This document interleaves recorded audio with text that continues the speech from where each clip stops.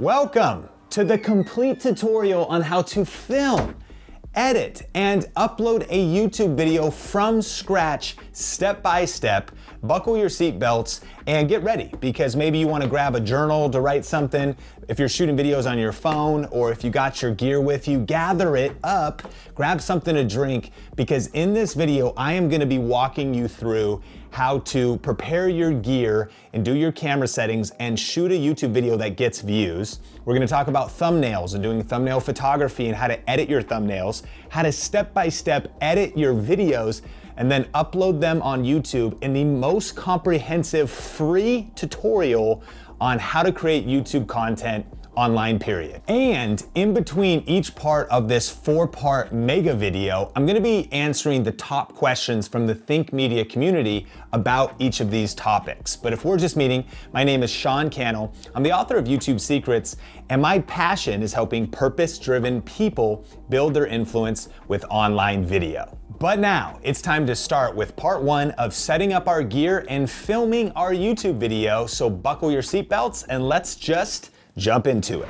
When you're getting started in video, it can be frustrating because there's a lot to learn when it comes to the camera settings and what gear do you need. So in this video, I'm gonna be going through step by step how to create a YouTube video with the gear that I'm using, the exact settings on this Canon M50, but it'll be relevant for any kind of DSLR or mirrorless camera that you're using. And then ultimately how to edit and put it all together coming up.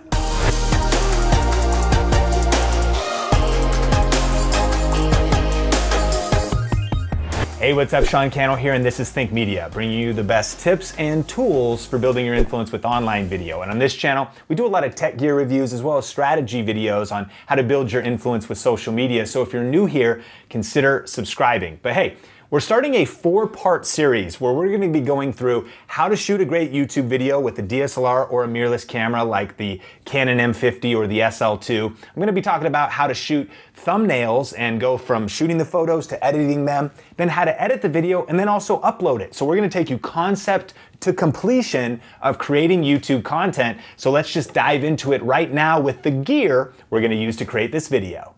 So for the first part, let's get started with the exact gear we're using. And actually, we just put together a brand new guide that you can grab at thinkgearguide.com, where we'll list out everything. I'll link to that in the description. But our main camera for this shoot is the Canon M50. And the reason I love this camera is because at around $600 with the kit lens, it's really the best all-around camera for YouTube in my opinion still. I mean, with the flip screen and the mic input, and we'll talk about some of those things. But in the gear guide, we cover all types of different cameras for different budgets, so definitely check that out. But for the gear we're using, we've got the camera.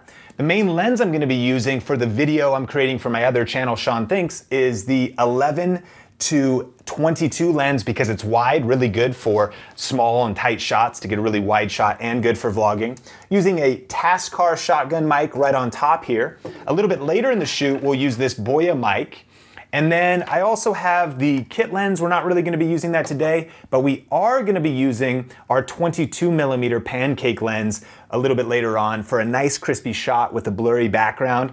And then finally, I've got a K&F Concept tripod here that I'm gonna be using because I'm gonna be creating this video as a solo creator, like many of us are in the Think community, right? And so this is the full kit. I've got an SD card in there, and all together, you could pick all this up for a little bit under $1,000. You don't need all of this to get started, but these are sort of like the ultimate kit, I think, to create some killer YouTube videos. So we're gonna start in just a second, but now let's talk about the settings before we start shooting. All right, now go ahead and grab your camera, no matter what camera you have to follow along, but if you've got your M50, grab it. And normally when you'd get started shooting video, you'd probably pick video mode on the top of the camera. And that's a great way to start. When you do that, you can actually go into that video mode and you can put it on auto exposure. If you want the fastest way to get your camera set up and running, auto exposure is going to be auto everything. It might not look the best in some motion, in some situations, but it's really nice. Now you could also do manual, and we love manual, and if you want every single detail to be adjusted, that's a great option too. But we've kind of figured out a hybrid mode for a simple way to do auto, and we'll show you what that is. So we're actually gonna start with TV on the top, which is shutter priority. And you can look that up for your camera. When it's in shutter priority, that allows us to prioritize what will make the video look the best. So let's talk about it. In shutter priority, what we're gonna do is hit the Q and we'll go through our settings. Now, first of all, we're gonna do auto white balance just so it's quick and fast. We're gonna do auto picture style, just so the colors look nice. If we were gonna color grade later, I would shoot on neutral, but because we want this to be a quick edit and export, drop it on YouTube, we just gonna have auto white balance, auto on that picture profile. And then I'm going to choose an autofocus mode of my face, at least initially when I'm vlogging and I'm on camera. I'm going to be shooting a video for my Cannell channel of a home office tour. And so when I'm on camera, I'll do the face focus. And then when I'm shooting room shots, I can do kind of zone focus and tap certain areas. But then the biggest thing here now is our frame rate. And so if you want 24 frames a second, which is kind of a film look, you could choose that. If you want more slow motion or faster, if you're doing sports or something, you could do 60 frames, but typically I shoot at 29.97 or 30 frames a second. Now, once you pick your frame rate, and so pick 29 frames a second, 1080p is perfect, is then your shutter follows the 180-degree rule, which means if you're shooting 30 frames a second, you want your shutter speed at 60. If you were shooting 24 frames a second, you'd want your shutter speed at 50. Again, it's double whatever your frame rate is. And so the cool thing about shutter priority is it's going to always keep our shutter at 60.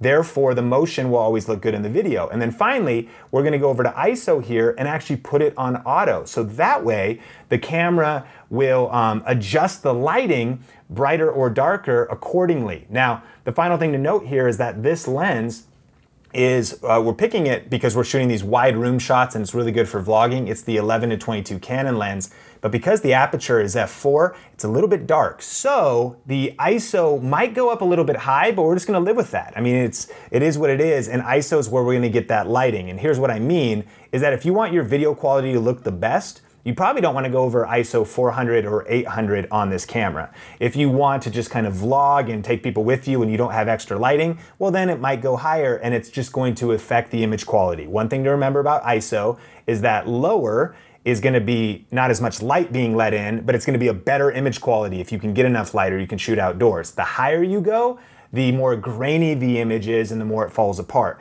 So sometimes you need to go higher to get the light, but keeping it as low as possible will keep your image quality as high as possible. And with that, we're ready to shoot.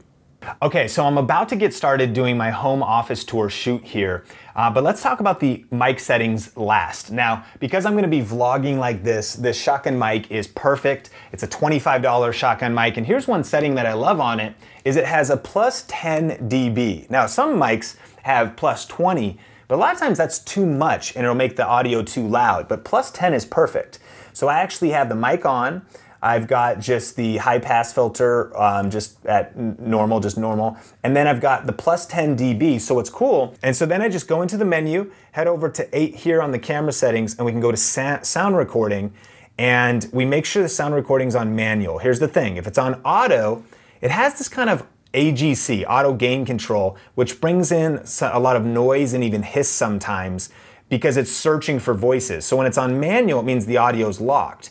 And so what's nice here is I can then take this setting right here and just get the gain perfect for my voice. And so if I'm right in front of the camera, I want it to be never hitting red and only really hitting that kind of 12 dB. That's our target. So if I'm in yellow, I'm in front of the camera, I go, okay, that's nice and clean. If I get a little bit further, and so that is gonna be really crispy audio settings. Our shotgun mic set up, our audio levels are ready, all of our camera settings are ready, so I'm ready to shoot my video.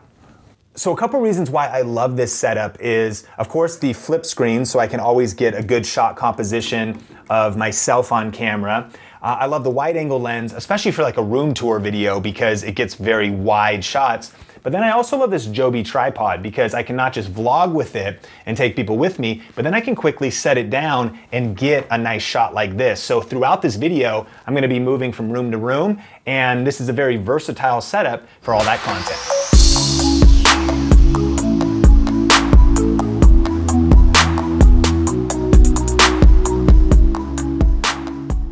If you're looking for some home office design ideas, you're gonna love this video. My name is Cannell, and I've been a full-time entrepreneur for over 4 years now, freelancing well before that, and working from a home office. So in this video, I'm gonna be breaking down some of my favorite design and inspirational images and various posters and things like that, as well as my charging stations and a couple other cool features that I think will give you some great ideas for your home office. Coming up. Now, after shooting a lot of scenes in vlog mode, I'm actually gonna be getting behind the camera now. And so a quick tip is you can just flip your shotgun mic, so that'll keep the audio obviously going the right direction and clean and crispy. And then I also like to actually use the Joby like this, where I tighten it down and I get an added point of contact. So now the camera can actually be a very steady shot if I want to walk people through the home office, give kind of a tour. I can zoom in. And the one other thing I'm going to do here is switch the focus mode from face focus to zone focus. So now I can just tap on exactly what I want to be in focus, and it's not going to be hunting for faces and potentially having focus issues. But over here, that's also an IKEA bookshelf. And so you can see, I think that lifelong leaders are lifelong learners. I read a lot of books. I love to always be leveling up and working on myself. All right, so let's talk about a quick tip to help you organize your footage when you're creating YouTube videos. So I've been shooting this home office tour. I shot it in here, in the loft, in the other office. I shot behind the camera, in front of the camera.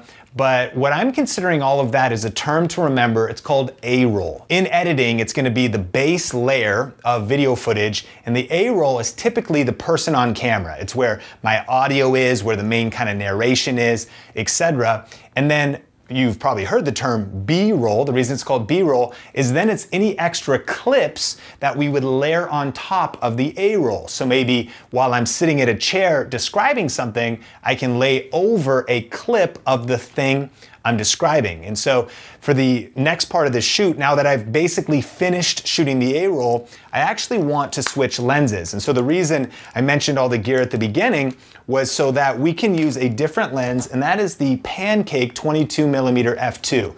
Now there's a couple reasons to do this, but one of the main reasons is the aperture. And what I mean is that f2. This guy is f4, this one is f2. That is a big difference. What a faster aperture, and faster is the lower number, what an f2 aperture will do for you is allow the image to be better in lower light. It basically is a wider aperture. It lets more light into the camera. And so in these darker scenes, like when I'm filming over here on f4, and remember our auto ISO settings, there's actually not a ton of light in these corners. This lens will make that look beautiful and be able to do better in lower light situations. This lens, not as much. And then the other thing that f2 is going to do for us is it's going to give us a shallow depth of field and a blurry background. And so actually, before I finish out this video shooting some B-roll, what I'm going to do is put the camera on this tripod, and that's what I'm going to use this for. I'm going to use this tripod to get some smooth panning shots of the room. Again, this is a room tour, kind of home office tour. And so what I can do on here is this K&F tripod has nice smooth panning. I'm gonna get some smooth panning shots, and I'm gonna get a shot where I mount the camera on here, I'm much further away, and then that's what we're gonna use this Boya mic for. This mic is around $20. It's a lavalier like the mic that we're recording this Think Media video on. And so that way, if I get further away, I can get that blurry background, I can get the good audio, because if I'm too far away from my shotgun mic, the audio is not gonna be as good. So thanks for coming along with me for a quick tour through the Think Media offices. If you wanna see any of the various decor, now, could you skip past these other lenses and even this mic and still finish out this video? Of course, but I just kind of wanted to give you the complete kit that I would use so that I feel ready to create all the content necessary to tell a great story on YouTube.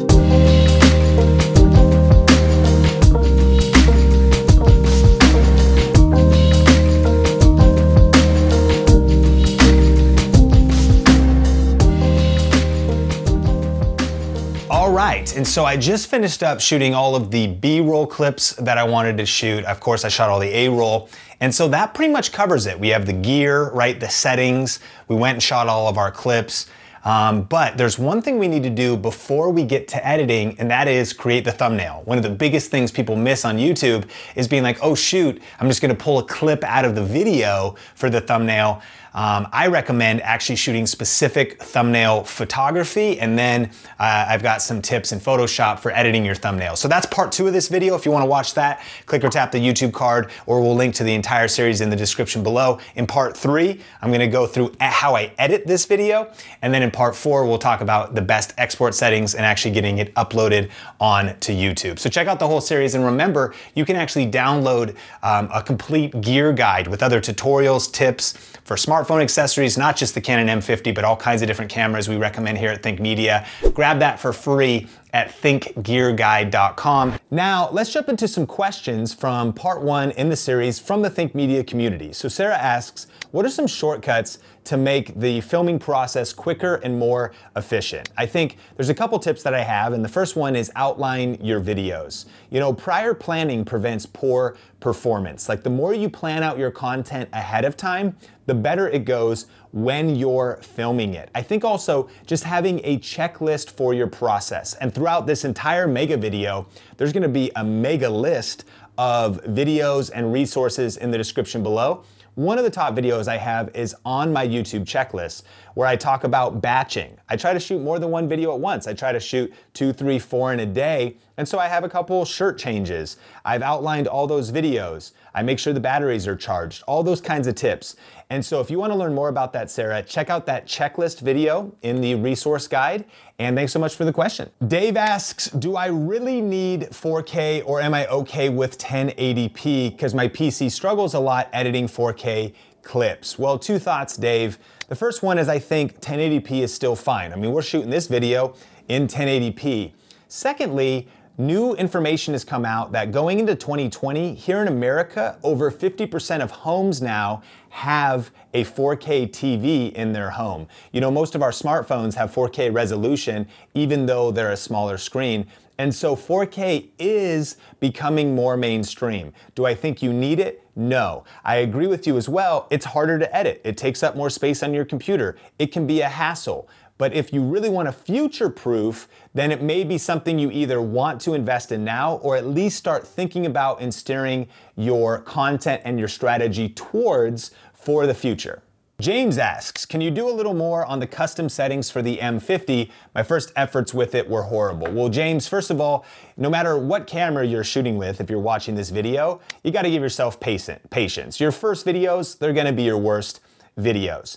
And yes, we actually have a video where Omar on the Think Media team broke down some deeper custom settings for the M50, so we'll put that in the resource guide. M-Tech Accessories asks, are you using a Takstar microphone? Yes, for the M50 setup and the shotgun microphone that I talk about in the video we just watched, it is a Takstar, great microphone that won't break the bank. Kath asks, how do you let your voice get heard on this overpopulated platform called YouTube? Great question, and not really the topic of this video, but what I'd recommend is our free YouTube masterclass. It's actually at thinkmasterclass.com, and I actually have a little spot that you can watch about it right now. Are you ready to start or grow your YouTube channel? Do you feel stuck and need help connecting the dots? Join this free web class where you'll learn the step-by-step playbook for YouTube success. We've helped thousands of purpose-driven entrepreneurs just like you grow their influence with video. Register today for this exclusive training at thinkmasterclass.com. Next question, Mike asks, when creating tutorials, is it best to shoot a short intro on what you're gonna be doing in the video, or should you just get straight to the tutorial? Would it be beneficial to upload 2 versions, one with an intro and one without? So I would recommend, actually, these days here on Think Media, we're trying to get to the point quicker. You know, attention spans are getting shorter and shorter on YouTube. So if you do just dive straight into it, it's a lot of time what people are looking for. Maybe they know the title and the thumbnail has described the content, so you can just get into it quickly.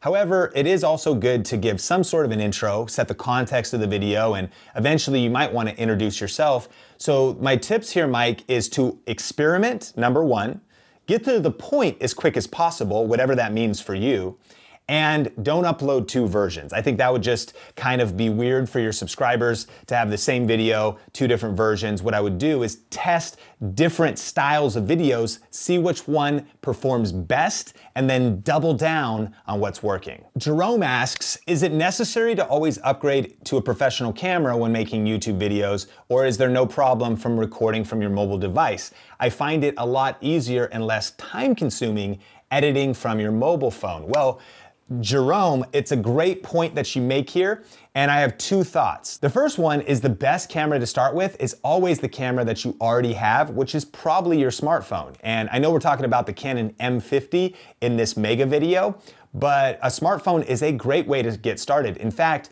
we have a 4-part series here on Think Media where Heather breaks down how to shoot, edit, and upload just with your phone. So we'll make sure to link that up in the resource guide.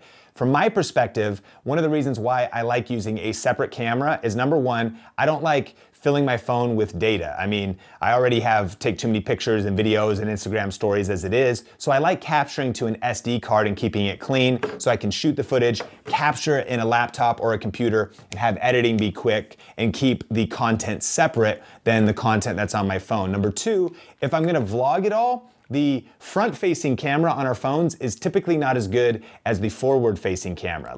Especially on the newer iPhones or whatever, these cameras are amazing. The selfie camera is okay, but in video mode, it's not the best. Still perfectly fine for YouTube, but there's just something powerful about, I think, a separate camera that can get you good quality, that has a nice selfie screen. You can capture it on an SD card and have a separate workflow, and then have your phone be a separate part of that content process. But here's the deal.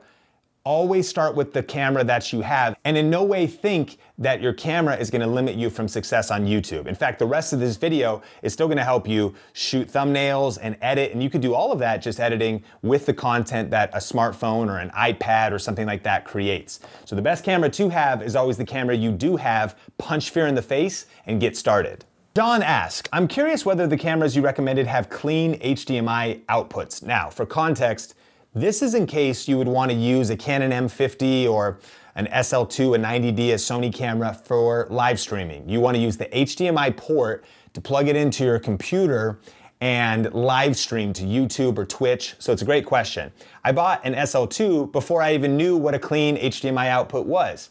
I knew I wanted to expand into streaming, but I just didn't have all the information I needed. So I just ordered an SL3 for that feature. Going to be streaming at an event on Wednesday as a test drive of my setup. I love the question, John. Here's my best recommendation. There is a really cool device called the CamLink by Elgato, and there's a CamLink 4K by Elgato. It's a little device that plugs right into your USB port and then allows you to plug in an HDMI cable to capture a camera like the SL2, A6400, Sony, Panasonic, whatever brand, into that HDMI input. The reason you want a clean HDMI output, because if it's not clean, then maybe on the screen when you're live streaming, it'd say like 999 photos, it'd show you the battery meter, it'd show you like brackets, it wouldn't be a clean image. And there's a few other issues that come up as well. Does it have unlimited record time, or can the power stay on continuously? Because if you're live streaming off of a camera to your computer and the battery dies in the middle and you can't like plug it into a wall or get an external battery or anything like that, again, the camera's not gonna be ideal for live streaming. So if that's one of the priorities for you, go to the CamLink website. I'll link exactly to the page in the resource guide of the CamLink recommended cameras with clean HDMI outputs, and then you can predetermine if your camera will be ideal for streaming. For example, the M50 works, but it actually has some issues if you don't use third-party software. So if live streaming is a priority for you, definitely check out that page first before you invest in a camera. Martin asks, aloha from Honolulu, Hawaii.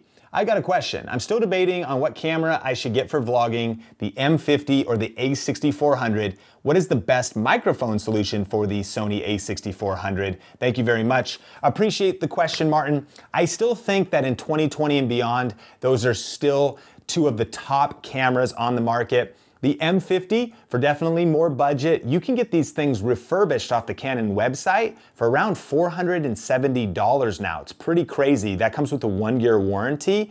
And then the A6400 is just gonna be a bigger investment. I think now The A6100 by Sony is a more accurate comparison feature for feature to the M50, and even that's a little bit more expensive. It basically comes down to this, Martin. When you invest in Sony, you're gonna pay more for the lenses if you get that wide vlogging lens. You're gonna pay more for the body when you're investing in that, but you're also gonna get 4K and be a little bit more future-proofed. I think the M50 is still great. That's why it's the main camera this series is based on.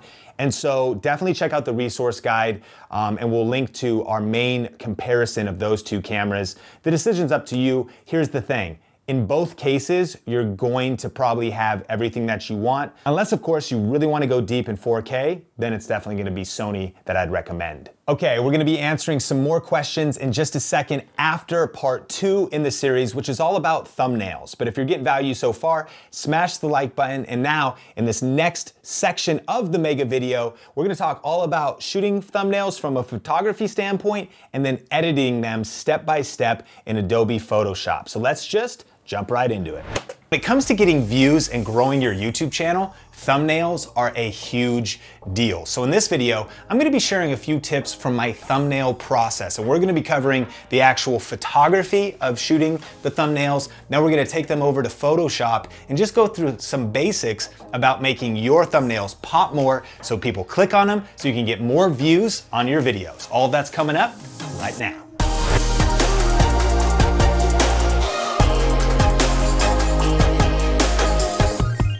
Hey, what's up? Sean Cannell here with Think Media, bringing you the best tips and tools for building your influence with online video. And we're actually in a 4-part series all about how to produce YouTube videos that get more views. In part 1, we covered how to shoot a YouTube video, and I just finished up shooting with the Canon M50 here, a tutorial that if you missed that and you want to watch it, I'll link to it on the YouTube card and put a link to it in the description below. And really it's something you can follow along with any DSLR or mirrorless camera. But before we get to editing, which will be part 3, we need to create our thumbnail. And the reason we have a dedicated video just for thumbnails is because it's that big of a deal. Now, one of the biggest mistakes people make, I think, is they forget to actually shoot intentional thumbnails. Have you ever done that before? Let me know in the comments. You like finish up editing and then you go, oh shoot, what should the thumbnail be? And you look for a screenshot. I recommend shooting intentional photos that you think about, what are my emotions on my face? What am I doing in the image? What would people want to click on? And so let's just dive into it right now. All right, now I should mention that if you want to watch the final video from this tutorial series, it's over on my Sean Cannell channel. And what it's all about is a home office walkthrough with some home office decor ideas.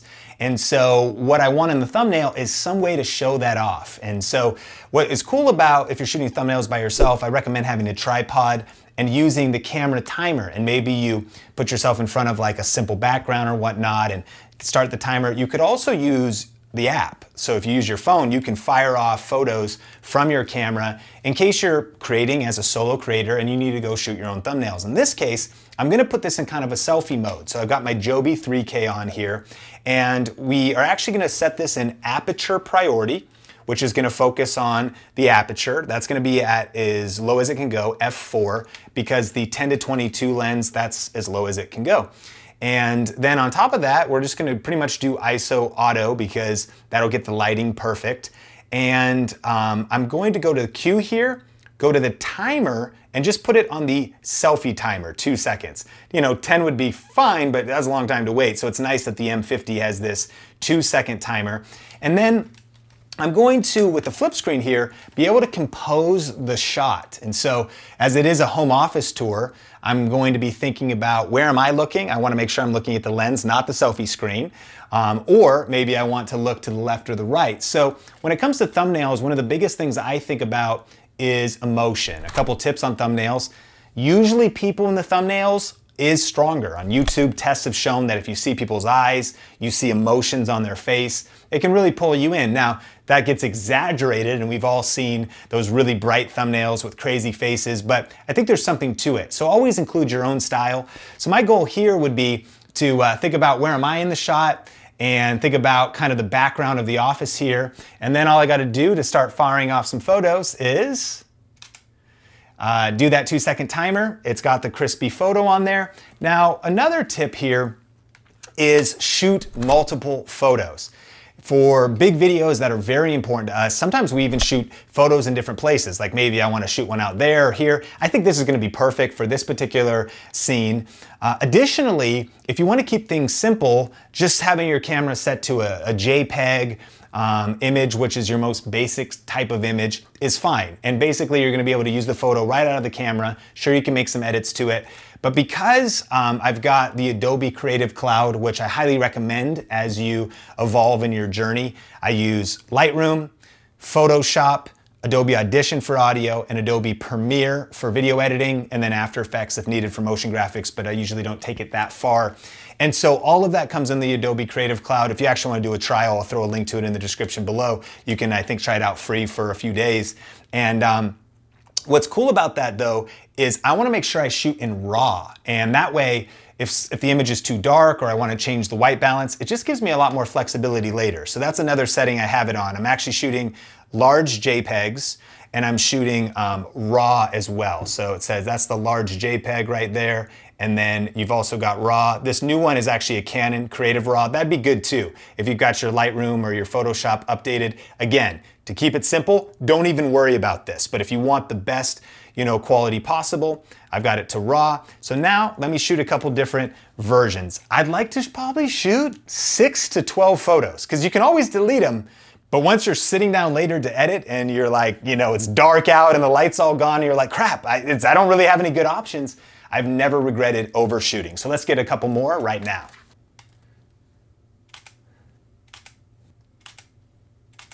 All right, nice clean light. I like it with the eyes looking over. I can always crop the image.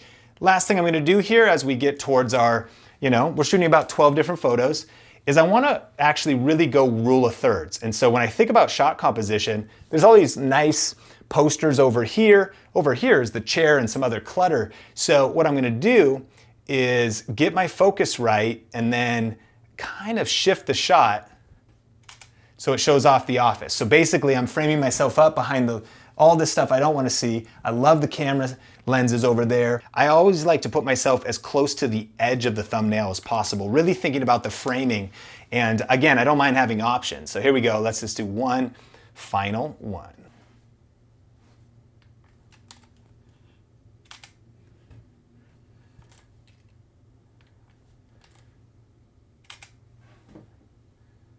Okay, so we shot our thumbnails on the M50, so now let's pop the SD card out and capture those files. Okay, now that our files are captured, let's look through our options and then we'll pull them into Photoshop. And so here's the full shoot. I can open these up and then kind of click through. That one's a little bit out of focus, and that's why it's nice to shoot multiple, right? You have different options that you can go through to look for the one that you ultimately want to use. I really like this one. I kind of would crop it right through here, so maybe we'll go with that, but let's look through these other ones. And remember, by having lots of thumbnail options, you can potentially get like that perfect emotion or facial expression that you want. I really like the eyes looking because it directs attention to maybe some words that we can put on here. So let's go with this one. It's 8828. This raw file, drag this over here to Photoshop. And perfect, loving this photo. And now I've got camera raw settings, which again, when you shoot in raw, you're gonna be able to have more kind of micro adjustments to maybe, I actually kind of want the background to be a little bit darker because it's all about emphasizing, me for a thumbnail. The face really matters. Eyes matter. If you can include the eyes, have those, there's just been studies done that have shown that eyes and human faces perform really well in thumbnails.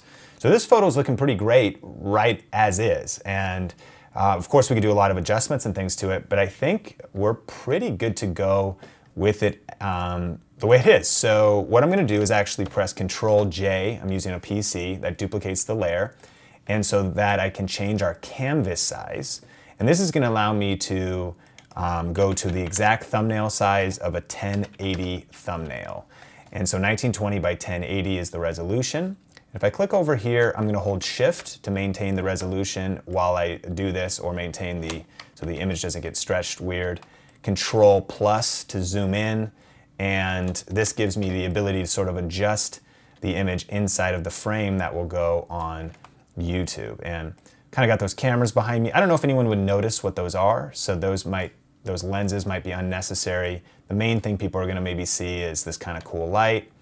And all right, so we've got that. And next thing I wanna do is add some text here. Now, the title of this video, I like planning ahead, if you can research before you press record, is gonna be 10 cool home office design ideas.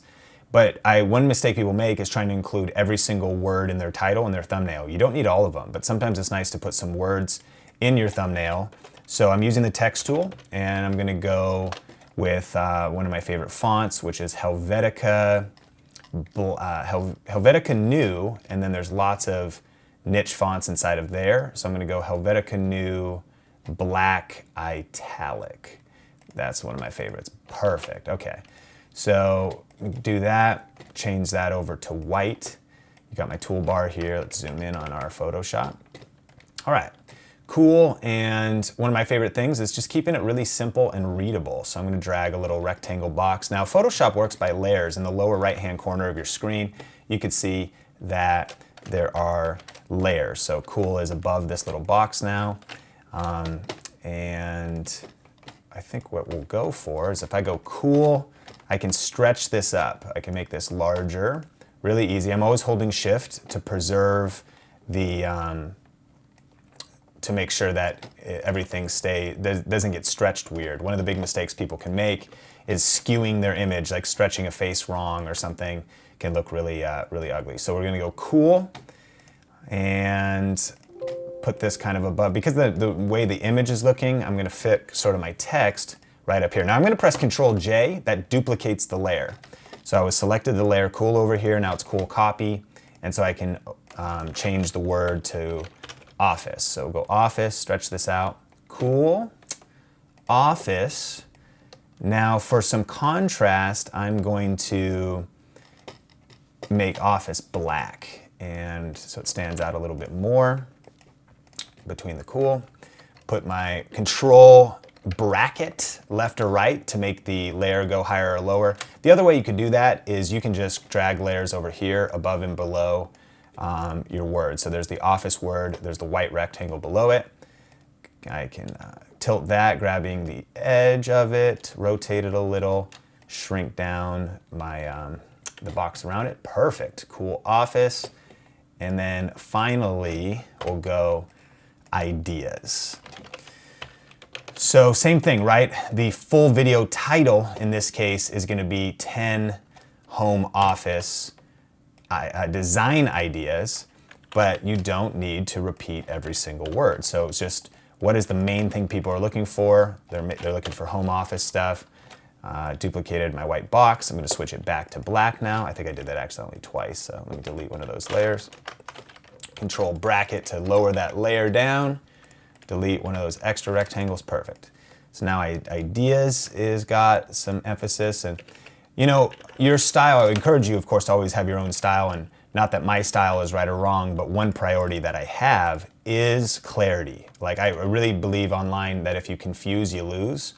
And so I want, I like simple fonts, I like readable fonts. Sometimes if things get kind of more too cursive, too Comic Sans, they just are hard to read. And so I like clarity over being clever or being kind of even cool, right? So just nice and simple, right? So we've got cool home office ideas.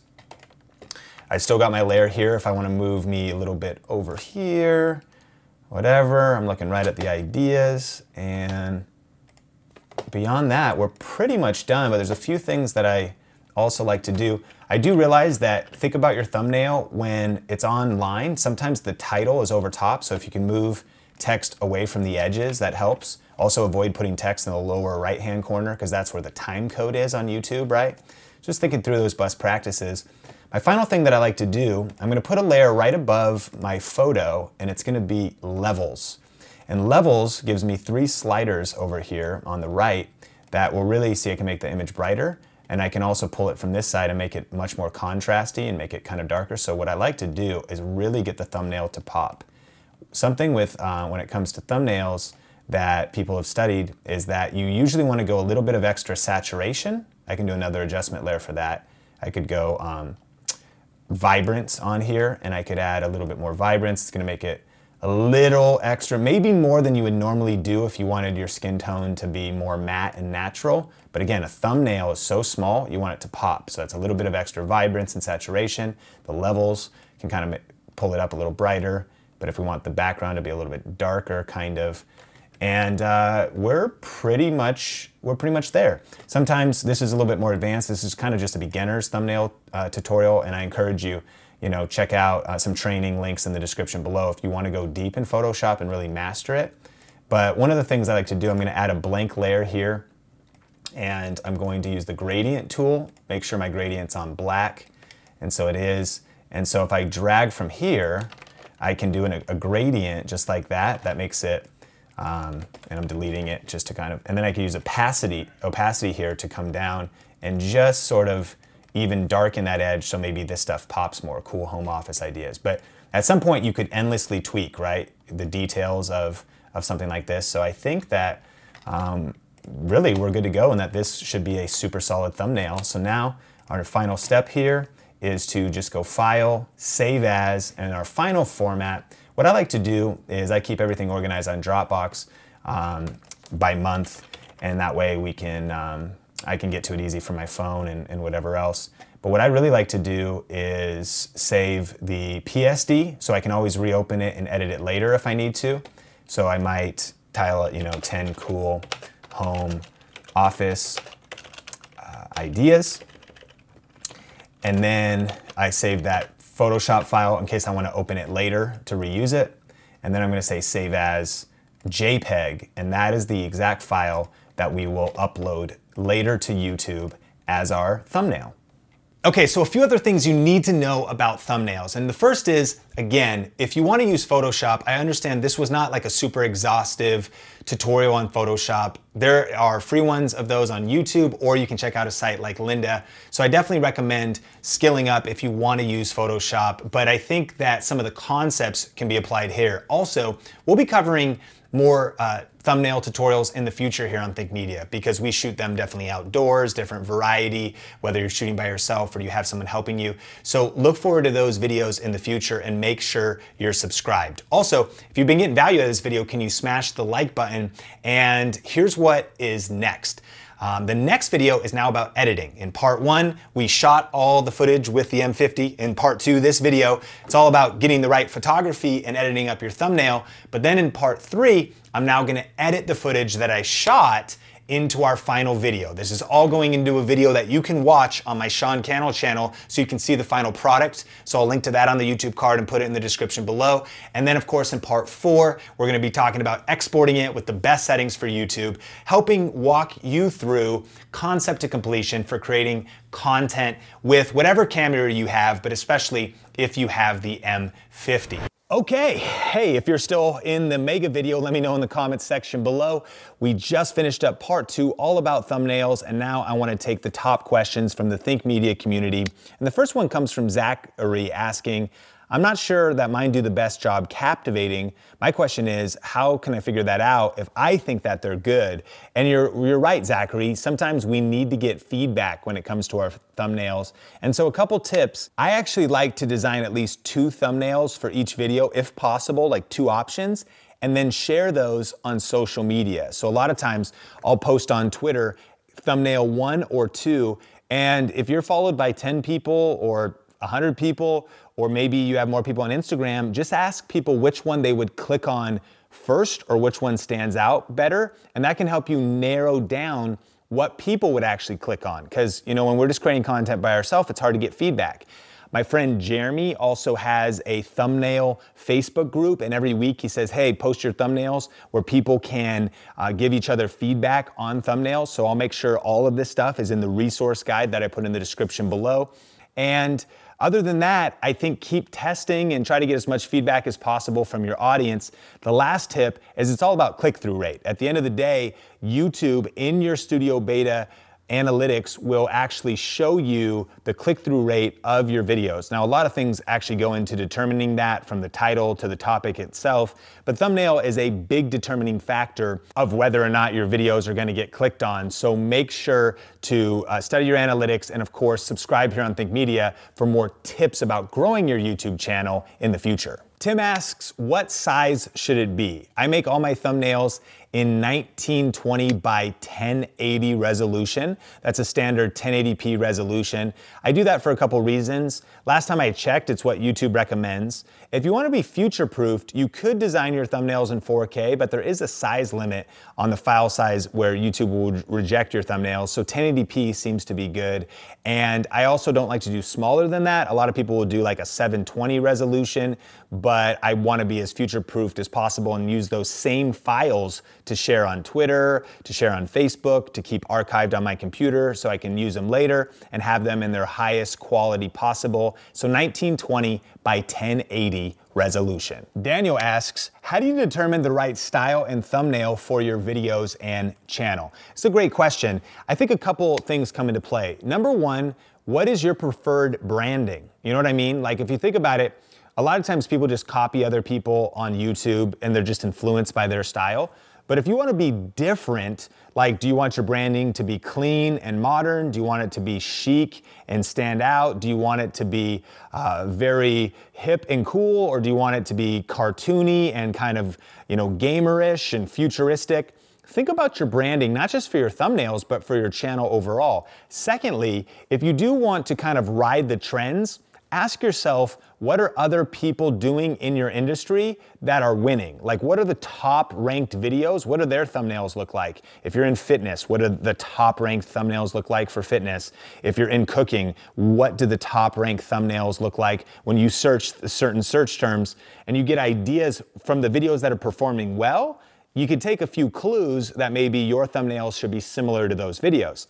However, it's sometimes smart to do something different than what everybody else is doing so that you stand out. And then the last tip is just to test. You know what I mean? I think it's a combination of testing what your branding is mixed with what's working and what's getting the best click-through rate. Here at Think Media, we've been evolving our thumbnails a little bit. We're doing less text lately. We're doing more cameras and less people in the thumbnails, but we're testing. I can't even say that that's better than the past. We don't have all the data yet, but I think keep it fresh, always try something new, and don't forget to test and double down on what's working. My man Jaden asks, how do you add colors around your face? How do you add cool colors when you make thumbnails around camera tips? Just generally, how do you make your thumbnails have color, it sounds like? Well, besides the tutorial that I just shared, which was kind of a 101 basic going through Photoshop type of a tutorial, I have another video that's a little bit older, but it actually talks about how to use free software on canva.com. And there's a paid version too, but I'm pretty sure you can do at least a trial or use limited features in the free version. I'll link that video in the resource guide.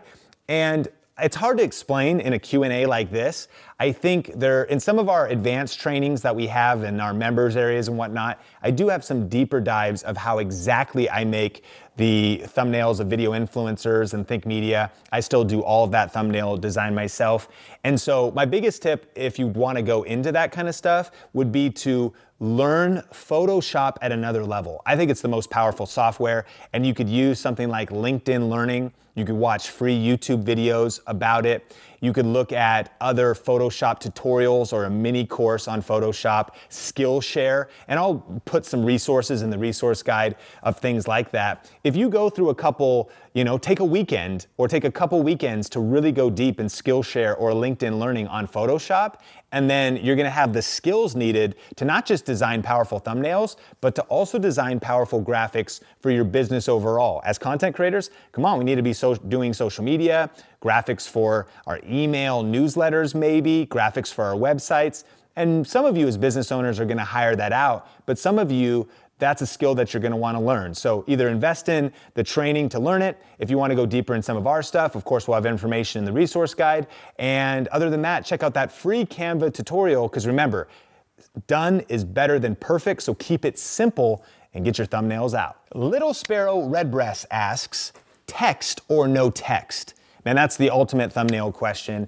And I'd say a couple things. First of all, in my opinion, design aesthetics matter. So if you are using text or not, Don't use too much text. Don't pack the thumbnail so that it's unreadable. Don't use fonts that are hard to read or confusing or that just disappear on the background. Don't restate your title in text on your thumbnail. But if you are going to use text, use as few words as possible. I like to use under 5 if possible, if not just 1, 2, or 3, like some kind of a emphasized type of a thing. And then I will also say that lately I've been trying to use no text. Of course, you can look at someone like a Peter McKinnon, who's like famous for these beautiful thumbnails, no text, and he uses his title to tell the story. Alternatively, you need to study your niche because again, look at the top performing videos in your particular channel topic. Sometimes text is very important because if you're doing a tutorial or a workout or a cooking video,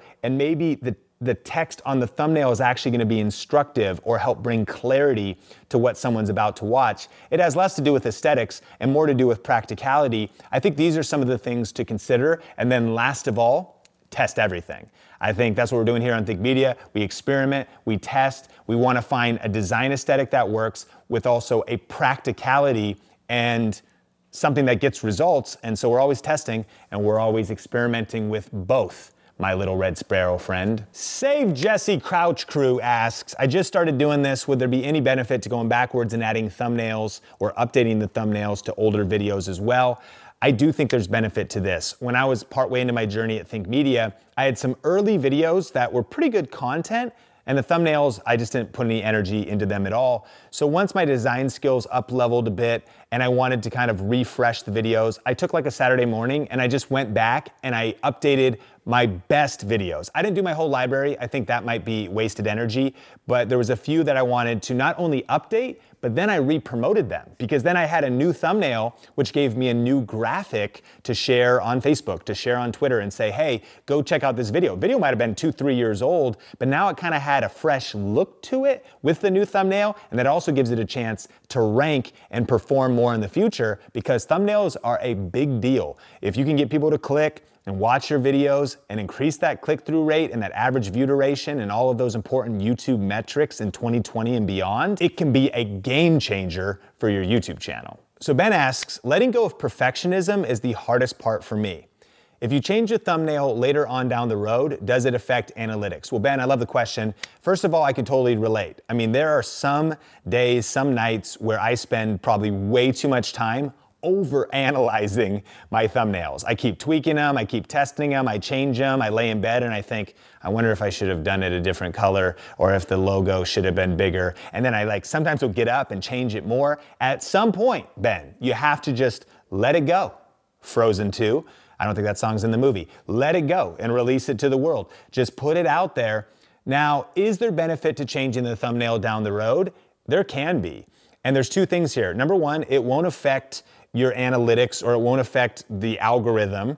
YouTube won't really know the difference. What they will know is if it gets more click-through rate on it, if it gets better engagement. And so friends of mine that really want their videos to perform well will test and look at their analytics after 3, 4, 5 days, see if their click-through rate is something they're happy with, and then they will go back and change the thumbnail if they think it could be improved. I never do that. I, at some point, make it as good as I possibly can, release it to the world, and then think about the next video. I really believe that for a lot of us, it's your next video that's gonna be your best video, not worrying about over-optimizing your past videos. So done is better than perfect. Get it to a good level, don't overthink it. Guess what? Something's probably wrong with it. Would blue have been better than yellow? Maybe. Would red have been better than pink? I don't know. If you did this face instead of that face, you'll kind of never know at some point. Forward action and massive action is always where the action is. And so, yeah, do it as good as you can and then put it out there in the world and on to the next video. Jay asks, I think I make an okay thumbnail for my videos. What would you say is the one element that can take it to the next level to be suggested by YouTube? Jay, the top elements for me are, number one, it's gotta stand out. Now that might seem obvious, but I mean, it literally needs to pop off the page in some way. If the colors are dull, if it's messy, if the story the image is telling is undiscernible, like it's just kind of confusing, then it's not gonna work. What you want is it to leap off the page. So one thing to consider is also, if you're trying to like rank for a video, you want your video to probably be different than the other videos, or just in some way unique so that it leaps off the page. If you said, what's the one element? Well, there's a few. I think color is a big deal. It doesn't have to be crazy rainbow colors like some YouTube, just super bright and crazy, but I think some pop of color helps it stand out. We've also learned that emotion really helps it stand out. And I know as YouTubers, a lot of times we can go extreme and we're like, with our faces, and then people just imitate that, and I'm guilty of that as well, but there's science behind it. People respond to emotion. Just no emotion at all gets less clicks. If you're happy or sad or confused or suspicious or there's drama and you do the scared face and then you talk about the coming doom and gloom because drama is popular and drama gets clicks, then you tie in all those elements together and those can make your thumbnails much more powerful. So I think emotion, I think color, and then I think clarity. At the end of the day, I think that less is more on thumbnails. If we try to get too many words, too many things, I try to think about ways to tell a story. If I want to say how to build a YouTube studio, I probably can't show the whole studio. You know what I mean? Because if it's too far zoomed out, unless it's a really clean shot, if it's too messy, if it's too busy, if you confuse, you lose. So how can it be colorful, have emotion, be very clickable, and how can you make sure it stays clear and tells the story that you want it to tell? This is a big challenge, Jay, but if you could pull that off, then you've got a winning thumbnail. Okay, so take a deep breath. This YouTube thing is no joke. A lot of work goes into it, but YouTube is one of the most powerful platforms on the planet for getting your message out there, for building a life and a business on your own terms. And so learning this process and mastering shooting videos and creating content is a big deal. And so now we're gonna be going into the third part of the series, which is all about editing, right? We've shot our video, we've shot the photography for our thumbnails, we've planned all that out, and now we're ready to take all of our footage, we're gonna capture it on the computer, drop it in Adobe Premiere, and edit. And here's the thing, if you have some kind of a different video editing software, I think that you're still gonna get a lot of insights out of the editing psychology, as well as if you wanna use Adobe, that's what I use. I use the Adobe Creative Cloud, I use Photoshop and Adobe Premiere and Adobe Audition for audio, all under one roof, Lightroom for editing photos that I use for social media, and that's what our whole team uses as well. We buy different seats, and that way we're all able to be on the same software. And so we'll include links to all that kind of stuff in the resource guide, but now it's time to get into the third part of the series all about editing, so let's just jump right into it. So if you want to level up your content, editing is one of the best ways to do it. And in this video, I'm going to be going through a beginner tutorial on Adobe Premiere about how to edit a YouTube video. I'm also going to be sharing a few tips from my workflow and even some advanced insights. So let's just dive into it right now.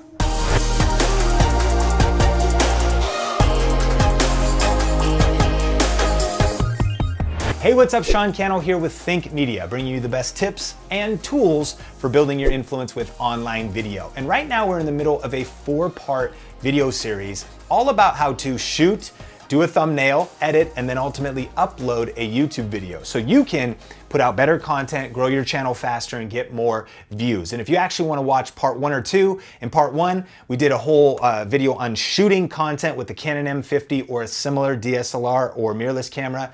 In video 2, we talked all about getting the thumbnail ready, and we're already done with that. And now it's time to actually edit our video. And so that's what we're going to be doing right now in part 3. If you missed out on the beginning of the series, I'll link it up on the YouTube card, as well as post a link to that playlist in the description below. But with that, let's dive right into how to edit a video in Adobe Premiere. All right, so step number 1 is take the SD card out of our camera, plug it into our card reader. In this case, I've got an extra long one plugged into my computer with this crazy cable, so I can just easily get to it. But whether you're on a laptop or you have a PC or some kind of a tower, you definitely need an SD card reader. Capture your footage, and right now I've already actually downloaded it into an external hard drive. And here's how I organize some of my files. I've got my footage folder, and this is all of the footage that I shot in video number 1, including the A-roll and the B-roll. I've actually got the music folder, and we'll talk about that in a bit. The thumbnails, and we already created our thumbnail, but that's where I would save all the image files. And then I've actually got my intro bumper. Now, if you don't have one made, you don't need one, but this is just my little bumper for my Sean Cannell channel. And if you actually want to watch the final video, I'll link to that and post it in the description below as well. If you kind of want to see it either before or after, definitely check it out so you can see the final result. So what we're going to do is we have Adobe Premiere open. And if you've never used Adobe Premiere, it's a little bit more advanced, but I highly recommend it. So if you want to do a trial, I'll put a link to it in the description below. And I use Premiere for editing video, and then I used Photoshop to edit my thumbnails. And so we're going to do a new project here. And we are going to name it, right? So this was a Sean Cannell is the YouTube channel I'm posting this on, and it was a home office tour. So I'm going to do that. And we also, everything else here is pretty much good to go. And what's cool about Premiere lately is that it really will understand. In the past, you could select certain sequences and projects, and this might sound kind of crazy, but you'd have different frame rates and you maybe need to know some technical details ahead of time. What's cool about Premiere now is you don't need to know those technical details. You can just drop your footage in and it'll know how to interpret it for you. So here is the Premiere homepage. It says right over in the lower left, import media to start. That is our first step, or we ultimately could drop the media right on the sequence place here, and then that's gonna fill in these windows up here with other content once we do that. So I'm actually gonna select all of my clips and just drop them straight into the sequence, because right now it's importing all of our footage from what we shot with the Canon M50. All right, so now the footage is actually all in the timeline. Right now in the lower very left-hand corner, you can see that it's conforming the audio, which actually means that those waveforms are kind of showing up on here. So here's what I mean. If we want to make our two main kind of visuals here a little larger, this is our first layer of video and audio. And here's what I want you to think about. Right now on the screen, we can see some of the preview footage. And if you remember in video number 1, we talked about A-roll and B-roll. And so essentially, if this is your A-roll, which is your layer video number 1 here, maybe we want to pull in some B-roll. Here's all of our B-roll clips, but we don't need the audio on there. So I just unlinked the audio. Now I've got that clip released. So I could be talking in the A-roll here, but then it could show the B-roll while I'm talking. Does that make sense? So there's the B-roll clip, there's the A-roll clip, and I'm able to just drag and drop and move things all around here in the timeline. And so I'm actually going to delete this because of the order, and I'm going to sort this by name to get all of the files in the order I shot them, because they were in some kind of crazy order when I first dropped them into the sequence. So now when I take these all into the sequence, here's the cool thing. The main video should just be all the way through here until this is all the main video that I shot. Here's my outro. And what I'm doing on the timeline here is I'm using the hotkeys minus and plus to zoom in with plus, minus to zoom out. See that? So I can zoom into the edit.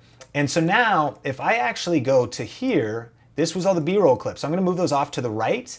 And here's the deal. I actually don't need any of the audio on these clips. And so what I did is I right-clicked, I clicked unlink, and so just to clean it up, this is the way I do it, is I'm taking this waveform to delete all that audio. This is all B-roll clips, makes sense? So those will go in later, and what I'm gonna do is start with the A-roll, the audio here.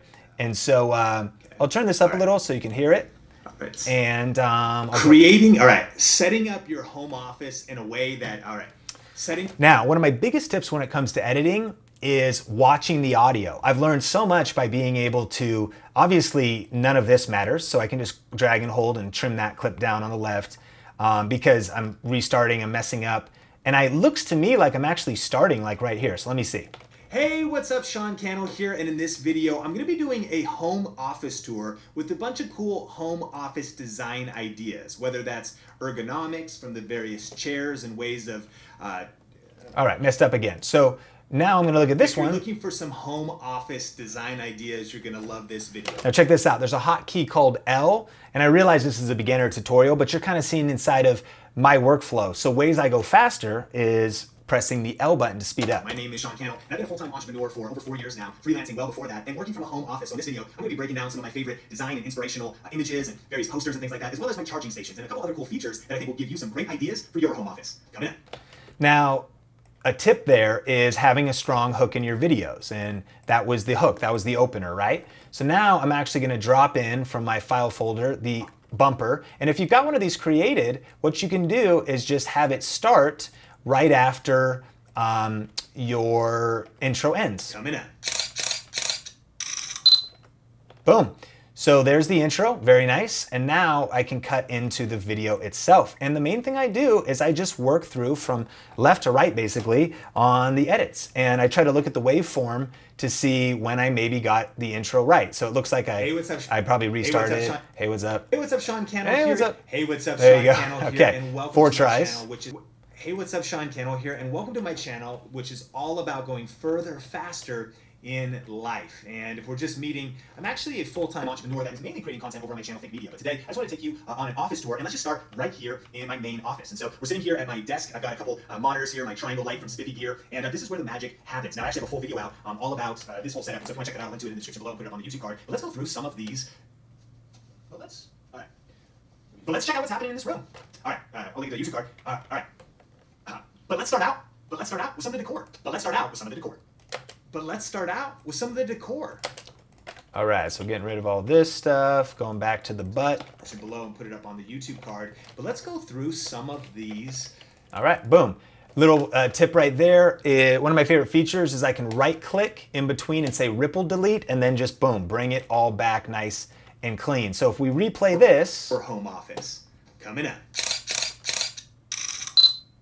Hey, what's up, Sean Cannell here, and boom, and now we're going into the actual video. And so now you can see what I'm gonna do is go through the rest of the edit of the A-roll. I'm gonna be just trimming through all of the clips, bringing them back, and then we'll do B-roll after that.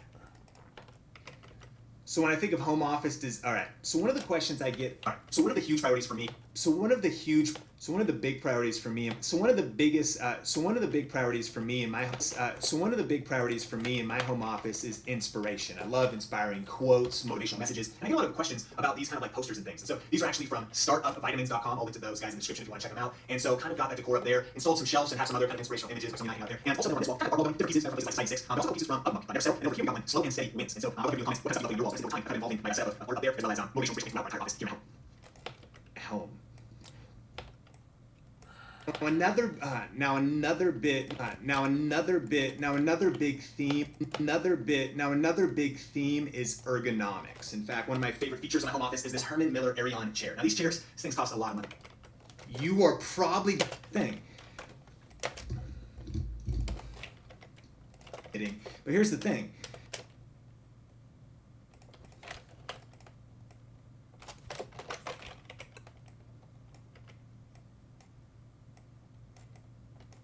You're probably going to be working a lot. Like I've been using this now but here's the thing. You're probably going to be working a lot. Like I've been using this chair for years now, and the thing is indestructible, and it has micro adjustments. You can adjust the arm height, every little detail, so that you can keep your posture right, your health right. I've also got an ergonomic keyboard over here, old school man. You remember that? I got the old Microsoft mouse, but even like an ergonomic keyboard, and installing this tray under my desk. I ordered this on Amazon, screwed it into the bottom of this IKEA desk, and that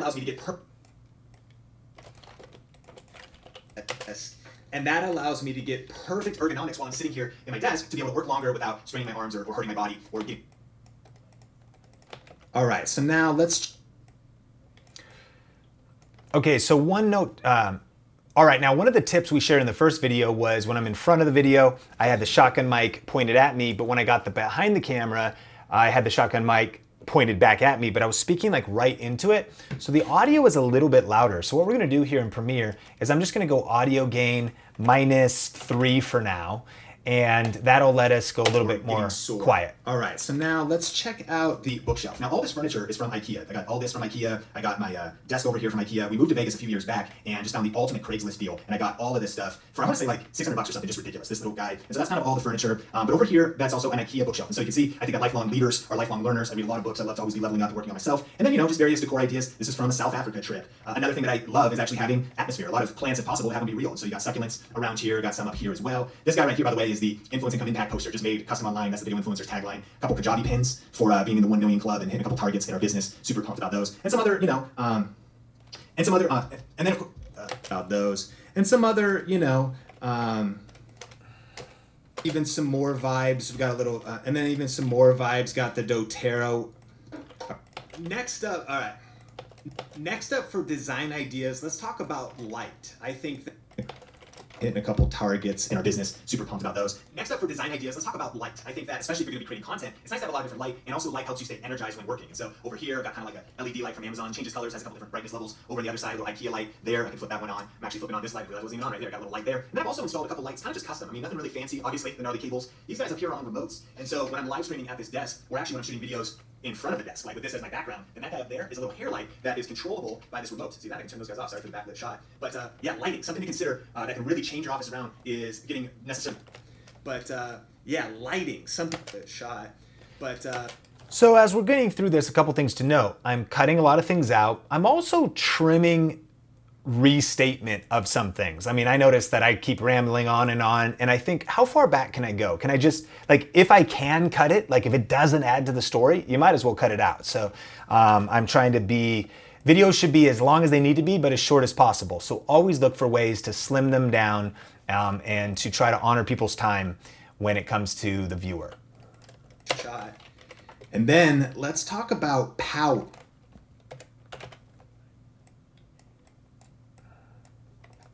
Shot. And then let's talk about power. Shot. And then let's talk about power. Now I actually am a power.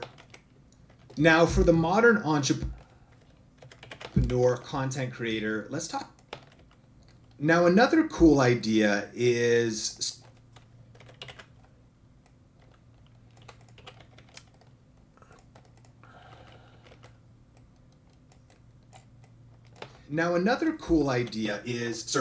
power supply. One of the hotkey I'm using is spacebar to stop and spacebar. One of the hotkeys that I'm using is spacebar to start and stop the video. Right. So I can do spacebar, L to speed up, and plus and minus to zoom in and out on the video. Now another cool idea is power supplies. Right. Now another cool idea for the modern entrepreneur is power supplies. This one shot. Now another cool idea for the modern entrepreneur and content creator is power supplies. This one right here, I've got plenty of outlets that I can get on top of my desk, as well as these USB ports. This is a cool one from Aki with a quick charge for my iPhone right there. And you're gonna find those all over the office here. And there's another one over here from Aki, the same one. And so I'll use this oftentimes as a place where I can charge stuff and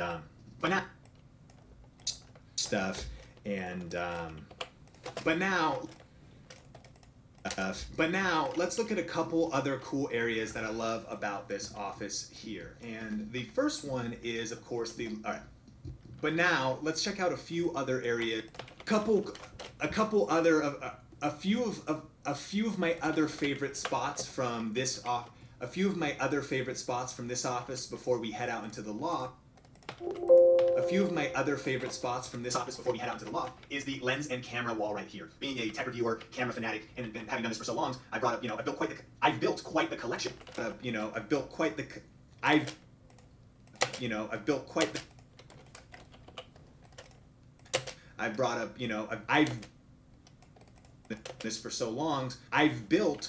the collection of cameras and lenses, and so those all stay organized there. And then I'm also all about the organization over here, this little place where we've got a couple Peak Design bags that we'll travel out with, throw gear in these little guys. These are perfect, like little satchels for a camera and a lens or two. I always like to collect all of the badges from the lenses I go to. My gosh, mayhem. But put some headphones up here. I love these things, headphone hooks like this, just kind of a cool home office idea. And I like collecting these, thinking through, being able to look through at the end of the year all the different events and conferences I either spoke at or attended or that we worked for Think Media. One other cool thing I want you to see is this headphone.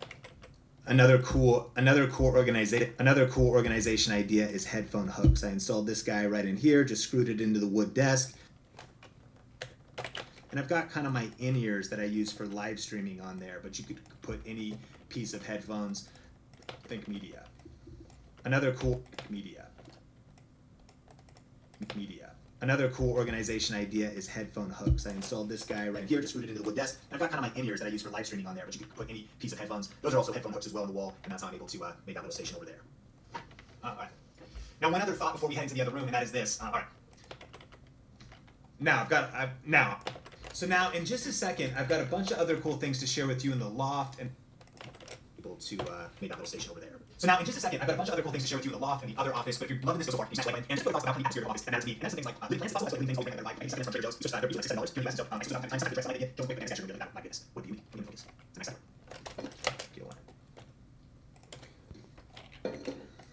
But I'm a big... All right. Okay, so for a quick update, you can see on our timeline here, we have basically from the intro, we have from the hook, we have the intro right there, and we've gone through all of this editing so far. Now, at this point in the video, I kind of make a joke about this little plant. So what I'm gonna do is add a bars and tone. This is gonna add, so that it goes into my project files right over here. I can drag it in here. This is my favorite way to add like a quick comedy beep. And this is just built right into Premiere. See that? So, and then right after I say succulent, essentially. Focus. It's a nice succulent. That's a nice succulent. Beep. And then it kind of resets attention, a little bit of humor. Can we get them in focus? Look at that one. My goodness. My goodness. Delete all that. That's a nice succulent. Comic beep. Goodness. It's a nice succulent. Got that? All right, we'll keep going. But I'm a big atmosphere guy, and so I really wanted. But I'm a big atmosphere guy in natural light. But I'm a big atmosphere guy in natural light if possible. I love sitting at this desk and doing live streams with this natural light from this window. Obviously, it's nice to look over the backyard, and I understand that our living conditions and the home office you have to work with are all varying and different, and maybe some things you can't change. But when possible, I like being on the second floor for the bigger vision of it. I like having the natural light. I like being able to look over the backyards, the living plants. I do a little essential oils, put a little water and some breathe from doTERRA in here, get the atmosphere right. And I just learned that when the office is, smelling good, looking good, bright, inspiring, man, that is when I do my best work. And so I'd love to hear from you some of those things that really put you in the creative zone. So let me know in the comments. So that's just a little Comments. All right, so that concludes this office. The comments. All right, so that concludes this office. But now let's head out to the loft. And so this is kind of just a home bedroom here. We're on the second story, and it's just a very expansive loft up here that we love to use over here. Of course, to head out into the. Okay, so that concludes the main. All right, so that concludes the main office, but we're really just getting started because now it's time to head out into the loft. And so this whole thing is based on the second story of our spot here. And so our living space is kind of downstairs, but mostly upstairs we're using for kind of business and YouTube stuff. A couple silver play buttons, pumps for the gold button coming to Think Media pretty soon. And then we've got more books, man, just obsessed with learning business, entrepreneurship, a little bit of decor. Myself too, myself one, right there, party clock, some of the posters, sorry, as well, love these ones, kind of backgrounds, decor. And in this main kind of area right here is one main Think Media cassettes. So I'm sitting on the couch, and we're all set up for it. I'm on the black stool right here, as I'm obsessed, you guys see how that looks, and it's right here, kind of what you're reading. And I mentioned charging station everywhere, so when the team's over here working, I've got a little charging station right there, more books and stuff, we got one right here. And then one of my favorite home office design is a standing desk. I'm standing right now, let's just put this thing in elevation mode, kind of wise. And so I like to move, it's cool, standing desk, pretty huge. And I do the razors over there. I come up here and go to standing desk, working on emails, phone people, and everything like that. And a couple cool things to check out is one is food stamp board right here. Love that feature, makes it easy to fall asleep. So I can actually stand on this food stamp board at my standing desk. And I've also got the view side suicide monitor. This one's very cool. I think I use Keyshot, so I use it not just the way to take a MacBook and go two screens, but something that I can actually share my screen film. So this is kind of set here as well. That's kind of set multi-purpose, use it for screening, things like that. Now let's check out a few of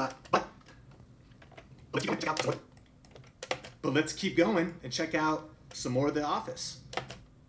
A few of but now let's check out like that. But now let's check out. But let's keep going and check out some more of the office. So if there was one favorite feature, be this Marshall. If you were to ask me about one of my favorite features of this whole office, it would be this Marshall refrigerator. And in here, you're going to find a collection of soda water. Sometimes we've got energy drinks and stuff. It's pretty much all sparkling water, but very cool feature that I think is actually available on Amazon. Man, I'm in love with it. I get a lot of questions about it, so definitely check that out if you want. Link in the description below. And speaking of charging stations, there's a power strip right there. There's actually one that is hidden right behind there that we can pull out for lighting right here. And then we got a little tower over here as well with the Aki. This is where a lot of the gear happens. And not super clean. Another headphone hook, cool deal there. For the standing desk, you gotta have a little decor vibes as well. Candle for the fragrance. And because it's both and.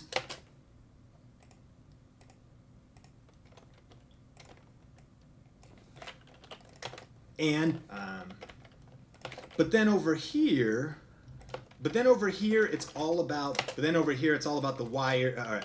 But then over here we always like to have our USB-C cables, all the different tools for whatever kind of. But then over here we always like to have our batteries.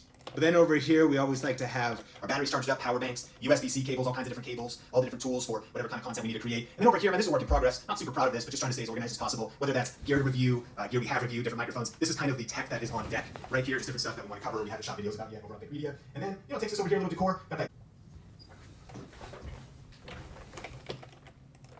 stuff that we want to cover. We haven't shot videos about. We share, but let's keep going and check. If you were to ask me about below, and speaking of charging stations, there's a power strip right there as well. Candle for the as well. Candle for the fragrance, and because it's both and. But then over here we always like to have our batteries charged up, power banks, USB-C cables, all cool grid that we got from Urban Outfitters. This guy right here, gift from my mom, a movie reel. Hey, you got the movie reel. And not that you asked, but this right here is the restroom for the office. And so we kind of tried to tie it all together. Somebody decorated this, my wife, a little bit of that triangle vibes. And that kind of takes us, and that basically, all right. And so far you have seen the vibes, and that kind of takes us, and so far you have seen, and not that, and, but then over here we always like to have our batteries charged up, power banks, USB-C cables, all kinds of different cables, all the different tools. For my mom, a movie reel. And not that you asked, but this right here is the restroom for the office. And so we kind of tried to tie it all together. Somebody decorated this, my wife, that's triangle vibes. And so far you've seen the bulk of the office. We're here in the loft. We've got all this gear set up. We've done work here, and lots of this here. Sorry, but there is one other office I'll show you. This is work in progress, and so let's go next. All right, so let's check. Okay, so let's just check out the second office and prepare yourself, because this one is a work in progress. Right now, Kyle and Omar are hiding away as I'm shooting this video. And in here, now we got another standing desk. We got some gear. We're actually building out a podcast studio. I got my King flip board over here where I can do some training. We use this room a lot for just storage in general from various light kits and tech we need to review. But we're working on doing some paint, probably some shelving, getting some podcast recording and video shooting, recording ready for that office. So that will be coming in the future. And 3, 2, 1. All right, so a quick check-in here. We basically have all of our A-roll, right? I told the story from beginning to end of walking people through the office tour. So now it's all laid out in the timeline up until this point.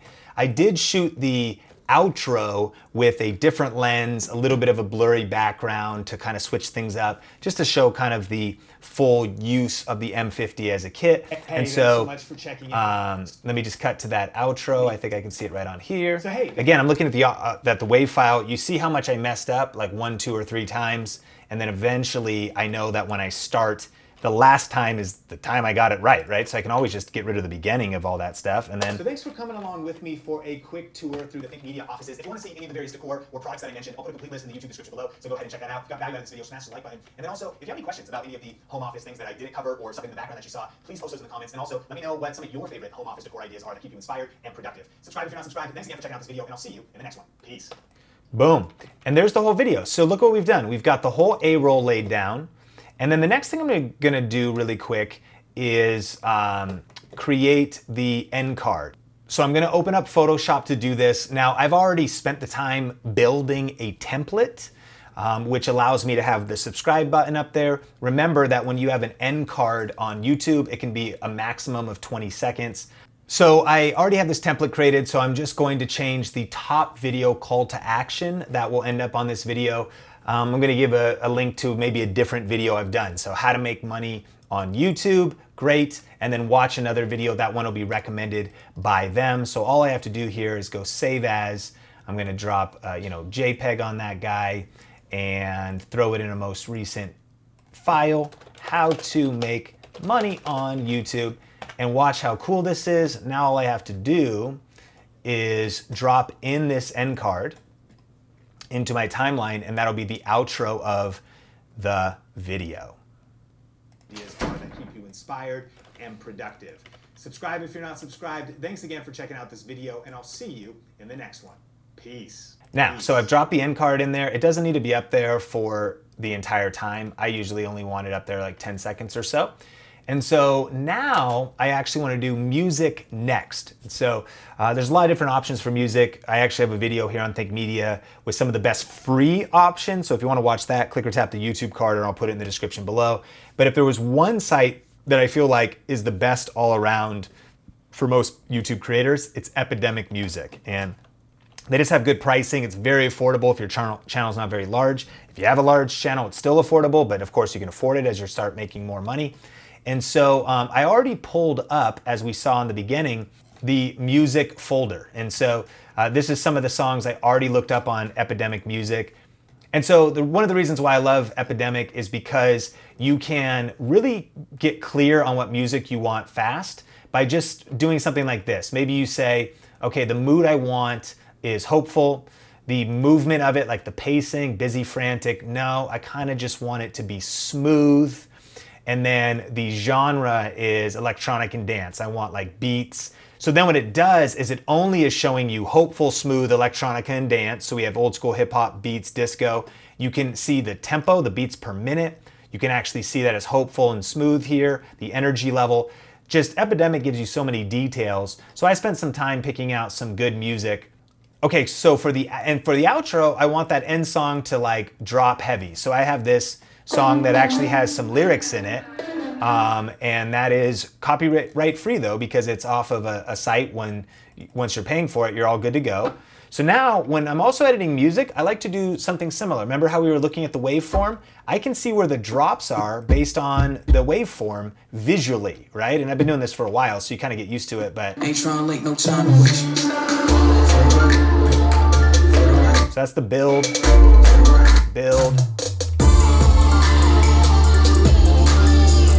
So there's the drop, and that's exactly what we want for the outro. And so it's a little loud. I'm actually gonna go -5 on this guy. And then what I wanna do is see the exact drop. There's the exact end card. Waveform-wise, there's the exact drop right there-ish. Go back a little. And this has kind of some beats. Nice.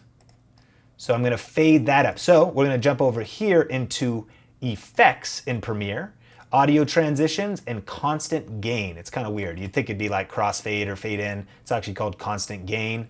Peace.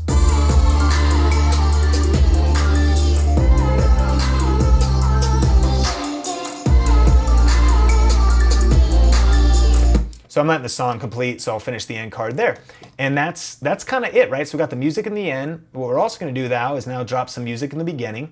And for this edit, I'm not gonna go super in depth. I would normally go back through, maybe take out dead spots, do more editing. You could do music throughout, but we're probably just gonna do music in the beginning and the end. And so let's drop a little intro song and we'll mix it in. Okay, so you also heard it there. There's like a little swooshes, little ramp ups or whatever. And if you actually want to see the songs I use and check out Epidemic Music, I'll put some links in the description below so you can see those. But again, visually here, we can see this.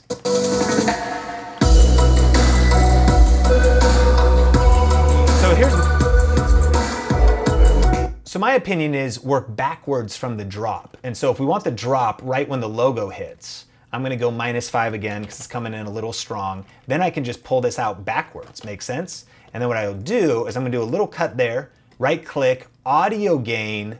I'm gonna go -18. So I don't want this music to overpower my vocals.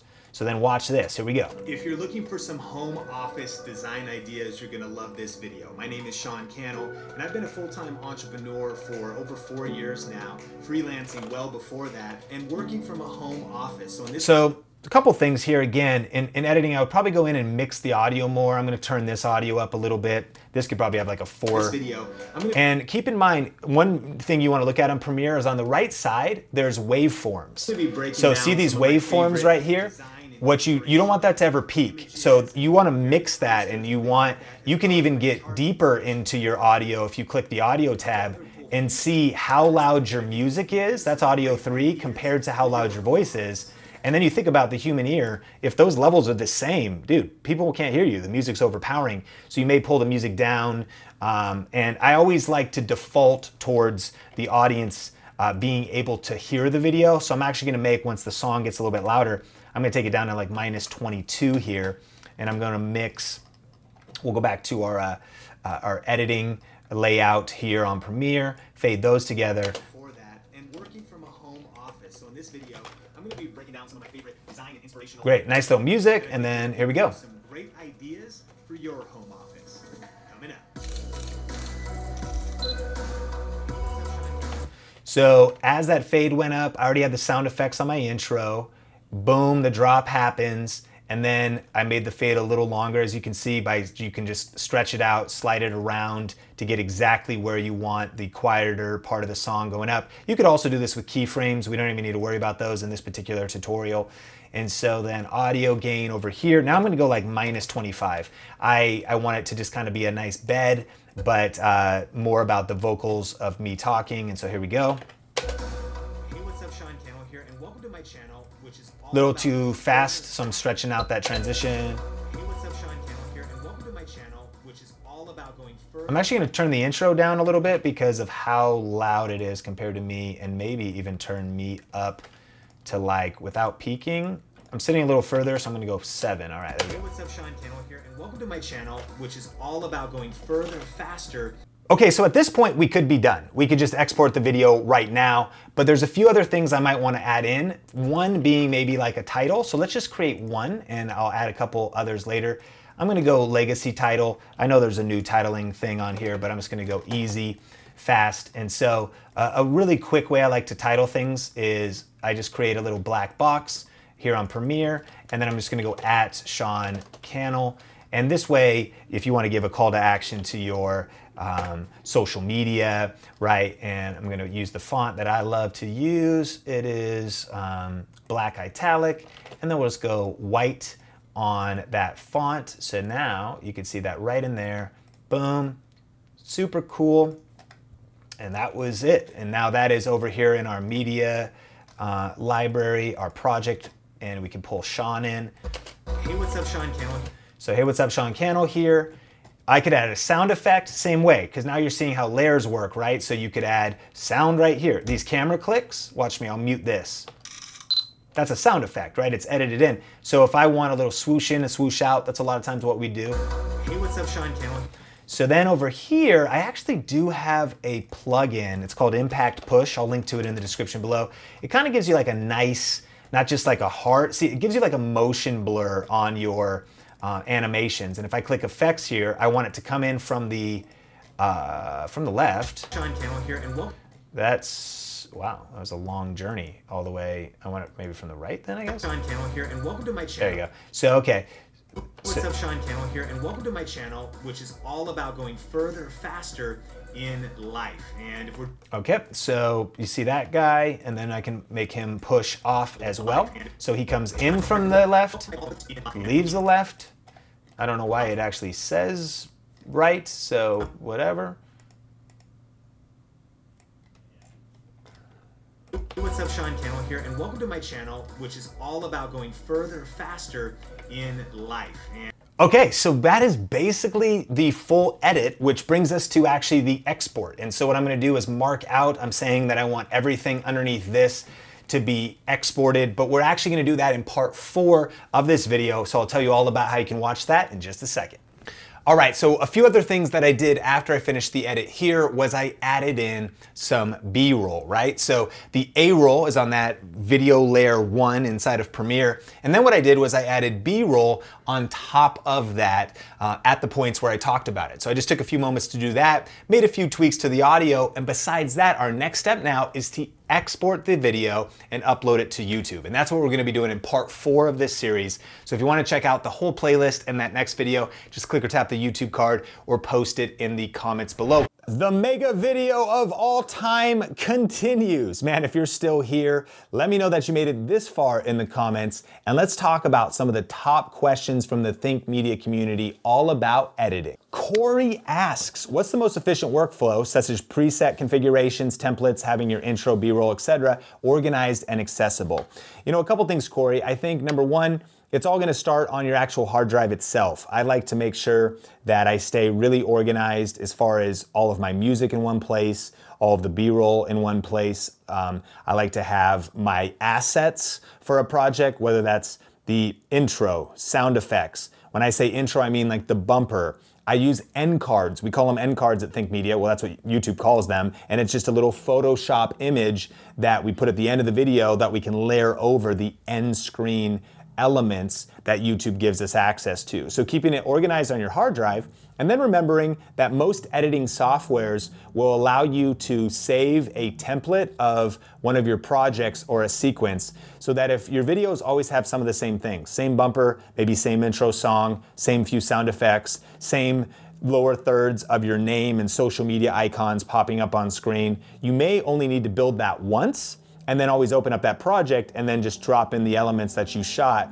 for that video. But I also want to recommend a video in the resource guide from Omar on the Think Media team. He's got a really cool training about video podcasting and how he does it really fast in Adobe Premiere and keeping like a template for basically pumping out YouTube videos. And he's got some new videos coming up as well. So make sure to check out the resource guide. Anne asks, what is equivalent to iMovie for PC that is free? I need something that allows you to connect all the clips together when it gets cut off by the camera, preferably as easy as iMovie when you just drag and drop. Well, a couple to check out are Blender, DaVinci Resolve, HitFilm Express, and of course I'd recommend maybe Google and see what the top recommendations are. In fact, let us know in the comments if you use any free PC video editing software, keyword that's easy. And even the ones I recommended, I don't know how easy they are really to learn. I know you're asking on PC, but I think the best video editing software to start with is iMovie if you can get access to a Mac, because it's simple, it works fast, it works with Mac. But check out some of the ones I recommended and then read the comments below and we'll highlight any comments of some of the best recommendations for free PC video editing software that's easy. Braxton Nutt, good to see you, man. Thanks for the question. I use Final Cut Pro 10 and I'm struggling with Adobe Premiere Pro and AF. I think you mean After Effects. Do you have any classes, or which classes would you recommend? The two I'd recommend are LinkedIn Learning or Skillshare. In both cases, there are tutorials and training on each. They both have free trials, and so you can always jump into either of them. We'll put some details in the resource guide, and then eventually it becomes a paid trial. If you really wanted to be crazy, you could probably sign up for the free trial, crush it in a weekend, take a couple days off work, learn it, and then you could always cancel or just stick with those programs because they both have a lot of tutorials about all kinds of great important software that we need as content creators. So Skillshare or LinkedIn Learning. Biscuits and Tea Gaming asks, I always struggle with sound editing. I never know whether my levels are right, music or no music. Any tips would be appreciated. Well, I definitely recommend, first off, to always edit with headphones or good studio monitors so you can be monitoring your audio, because audio is one of the most important parts of video. But the problem is, it's not just like what it sounds like to you. What you need to measure is the levels. The way to know your levels are right is to actually look at the levels. So in Premiere, what you will see, in any editing software should have this, is the audio level whenever you're playing your footage. Now, you may have recorded the audio too quiet in your camera. Maybe it's too loud. Hopefully it's not too loud, because that's when the audio is blown out or distorted. But then you bring your audio in and you're like, oh shoot, all the audio is like minus 24 dB. It's very quiet. Here's where you want it to be. You want it to be in this range of -3 to -6, really -12, but I like to be right in here without peaking. If you go too high, then it's called peaking and it'll hit this red. So here's Premiere again showing you your levels, right? And if you're hanging out in this area, in this kind of orange yellow area, then levels are good. And if you go too high, then you need to reduce down those levels. And the next thing I'd say is, make sure that you just mix your audio based off the A-roll, typically the voice of your subject. That's the most important part, I think. It's the storytelling, it's the teaching, and music should be complementary, never overpowering. We call it the grandma rule here at Think Media. And for us, that simply means that if grandma was watching the video, that she would not think that the music is too loud and overpowering the vocals.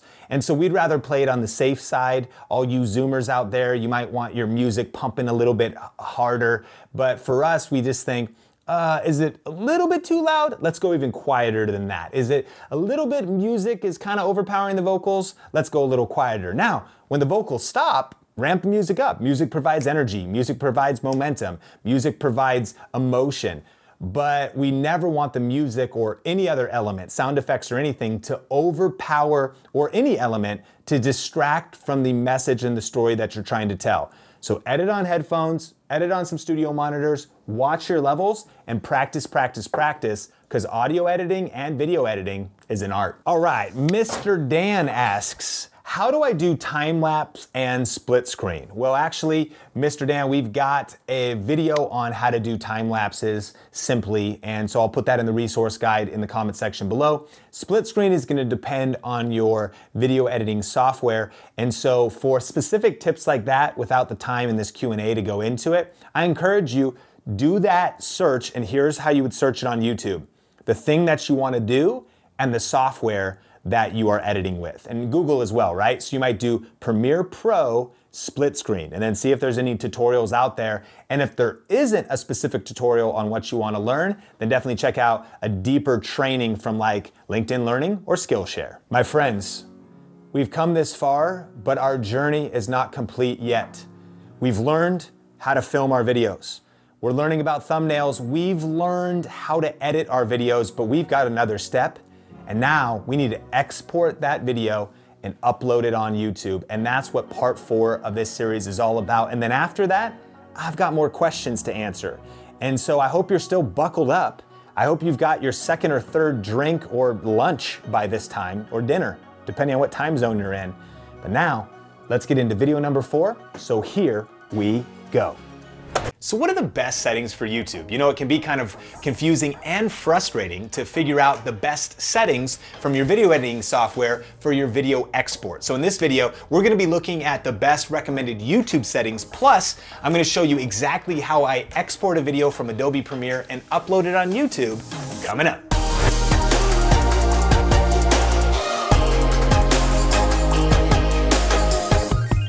Hey, what's up? Sean here with Think Media, bringing you the best tips and tools for building your influence with online video. And right now we're in the middle of a 4-part series about how to shoot a YouTube video with a camera like the M50 or a similar DSLR and mirrorless camera, how to do thumbnails, how to edit, and now the best export settings. So if you actually want to watch one of the other videos in the series, you can click or tap the YouTube card, or I'll put a link to the whole playlist in the description below. But I just finished up editing the video that I shot on this M50, and we're taking you through the whole process. Now the next step is to look at YouTube. We're gonna look up the best settings first, and then we're gonna go through Premiere, and I'm gonna show you exactly how I export videos step by step with a few pro tips. Let's dive into it.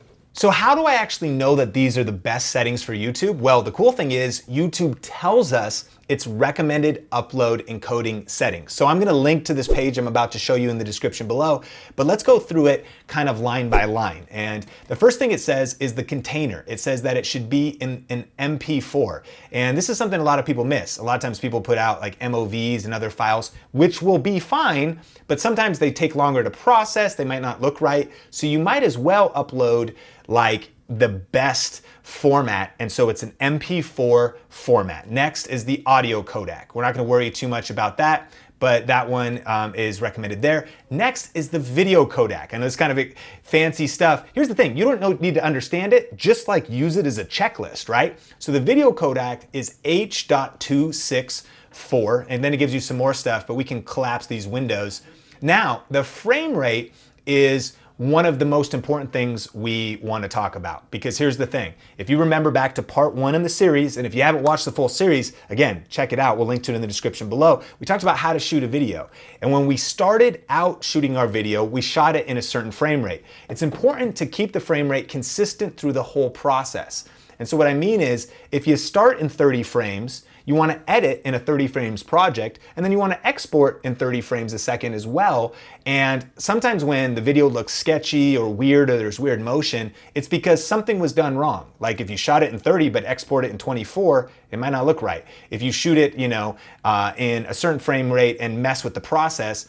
And so right here, it talks about common frame rates. YouTube's cool because it will accept other frame rates, but it tells us what those should be, and then it gives us a few other details about it. But here's probably the most important thing that we need to know, and it's the bit rate. This is actually how large the file size is. Now, when it comes to YouTube, a big mistake people make is they export super large file sizes, not necessarily realizing that YouTube is going to compress it anyways. What does that do? Well, if you export your video and it's like a gigabyte, it's gonna take you a lot longer to upload, especially if your internet speed is fast. It's gonna be down processed. It's gonna take your computer longer to export, probably. And so it's really gonna slow down your whole workflow. So when we toggle bitrate, what we want is to actually make the file size essentially the minimum amount of file size that we can have in our software. And I'll show you what I mean in a second. So for example, if we were editing a 4K project, we would want the video bitrate to be 35 to 45 megabytes per second, MBS. We shot in 1080 and we shot at 30 frames a second. And so what it's saying is that our video bitrate from a standard frame rate should be 10 megabytes per second. If we had a higher frame rate like 60, and why would we do that? Well, if we had a 60 frames per second project, maybe it's because you just like to vlog in 60, but maybe it's because we're doing action sports. We're doing some snowboarding footage, and we want you to be able to see all of the motion in that video. Well, then you want to make sure that you give the file size enough megabytes per second to support all of those visuals and those extra frames that are happening in the video. So now that we know all this, what we can do is jump over to Premiere for our export. So I'm gonna go to File, Export, and I'm gonna say Media. And we'll go through this line by line, but here's what's cool. Format, H.264. Why'd I pick that? Because YouTube told me to, right? And then the preset, it says match source, which is a high bit rate. There are some presets here. We could go YouTube 1080p HD, and that could solve it for you right there. If you look down, 1080p, and here's what we can do. We can scroll down to the bit rate. It's actually 16, and maximum bit rate is 16. But guess what? YouTube just told us that actually the bit rate for 1080 only needs to be 10. Now, 16 is gonna be fine. It's gonna probably just look better, like, and YouTube might down process it. But if you wanted to speed up your workflow, what you might do is you might say, just match the source, which is gonna be really high. And then I'm gonna scroll down. This all looks good. All of this is pretty much locked in because it's just matching the source. So Premiere makes it easy. But what I can do down here is there it is. See, there's 10 right there. And here's what I like to do. I take the maximum bit rate. I just max that out as high as it goes. Here's what that means. It's basically saying that the target bit rate is 10 megabytes a second. The file for various, the main, for the bulk of the video, it'll be 10 frame rates a second. But by having a maximum, let's say there was some scene where you uploaded from After Effects and there was crazy motion, or all of a sudden there was all kinds of dynamic stuff happening. And what you needed was a little bit more file size to keep all of those graphical movements looking sharp and not breaking down and becoming pixely or ugly.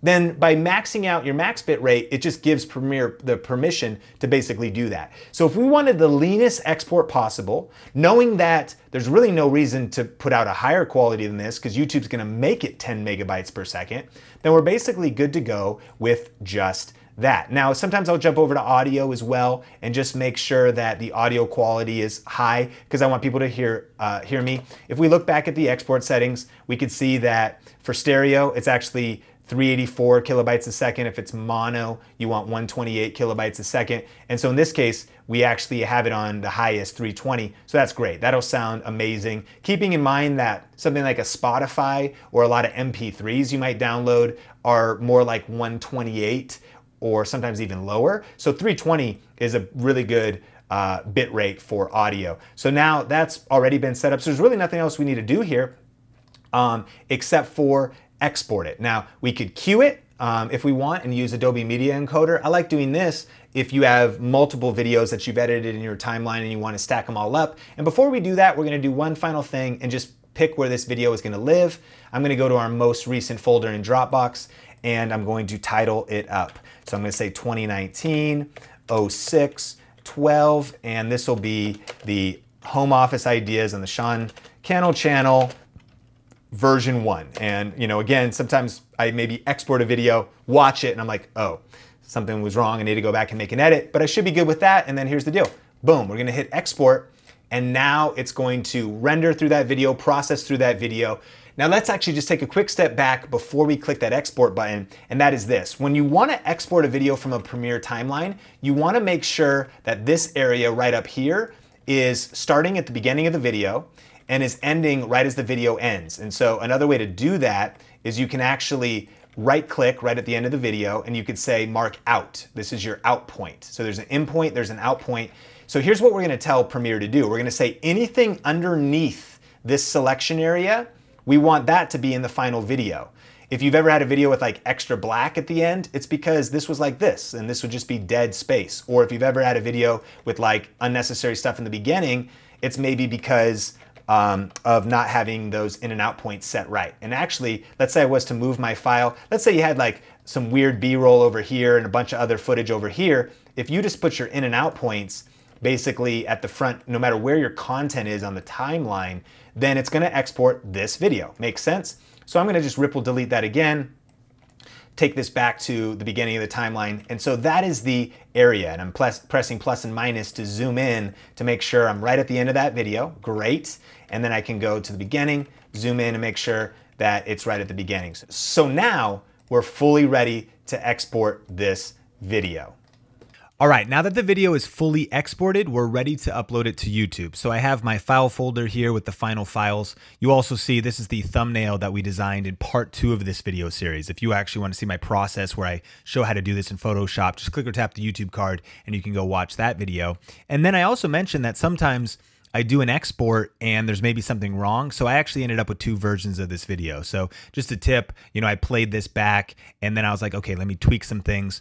So I changed it, I made version 2. This is our final video file here on my desktop of the computer, or rather in this folder. So now I'm ready inside of my YouTube Studio Beta for my YouTube channel here. I'm gonna click the little upload video icon up here at the top.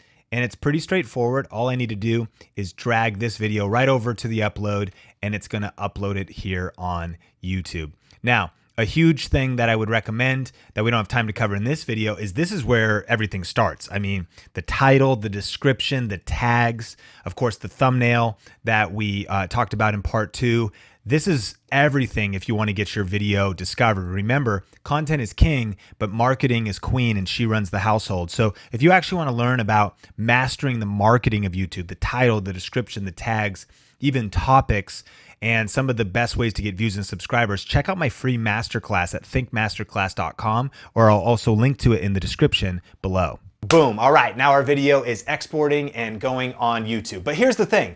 This brings us to the end of our 4-part series, but really the beginning of what I believe is the most important part of our YouTube journey, and that is the strategies. That's the kind of things that you do after you upload the video, the titles, the description, the tags, and all of that kind of stuff. So if you've been loving this series and you want some more training about how to actually get views, optimize your videos, and some of those next steps, I have a free masterclass, and it's about an hour long, and I walk you through exactly my strategies for how I title videos, position videos so they get massive views, and that's how I was able to quit my job and go full-time on YouTube. So if you want to watch that, it's at thinkmasterclass.com, or I'll post a link to it in the description below. You can watch it free for a limited time.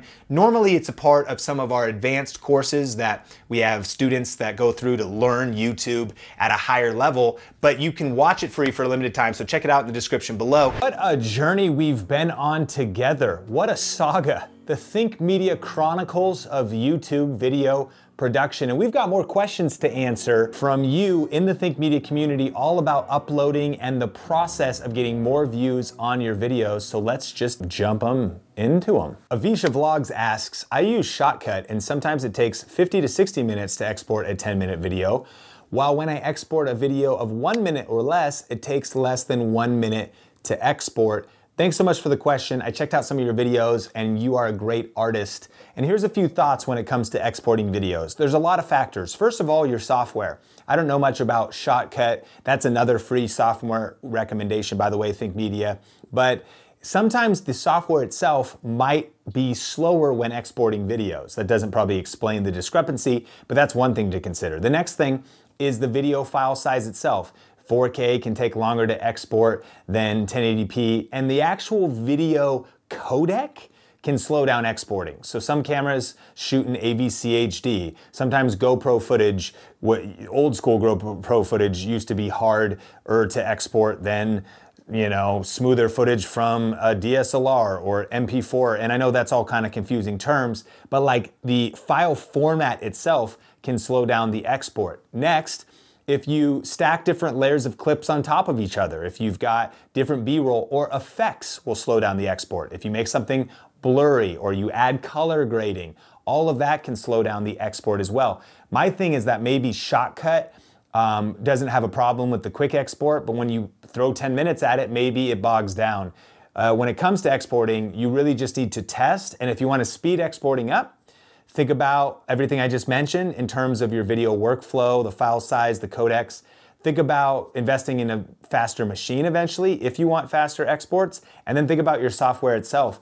Just changing your software could lead to a faster export. And one other thought about that is I've learned that Mac is oftentimes the fastest when you combine like a Mac computer with Mac software. Why? Because the computer company manufacturer also made the software. So iMovie, Final Cut Pro 10 meets a Mac computer together fast, where even if you go Mac computer Premiere Pro, it's not as fast. It still can be fast, but like it's a different software producer than the hardware producer. So I threw a lot at you just now. It's a combination of a lot of things. Test, experiment, read forums, watch YouTube videos, and make sure you're subscribed here at Think Media for more tips, and we can do some dedicated videos on this very topic. Sebastian asks, I shoot on the EOS R, and I heard Maddie say when he uploads on the R, he films in 1080p, edits in 1080p, but uploads in 4K because of the R's nitrate or something. How legit is this? Also, can it be done in Final Cut Pro? It's easy to do from Premiere Media Encoder, but I wonder on Final Cut since it's not my primary editor. Thank you. First thing, I'm not sure about the R nitrate.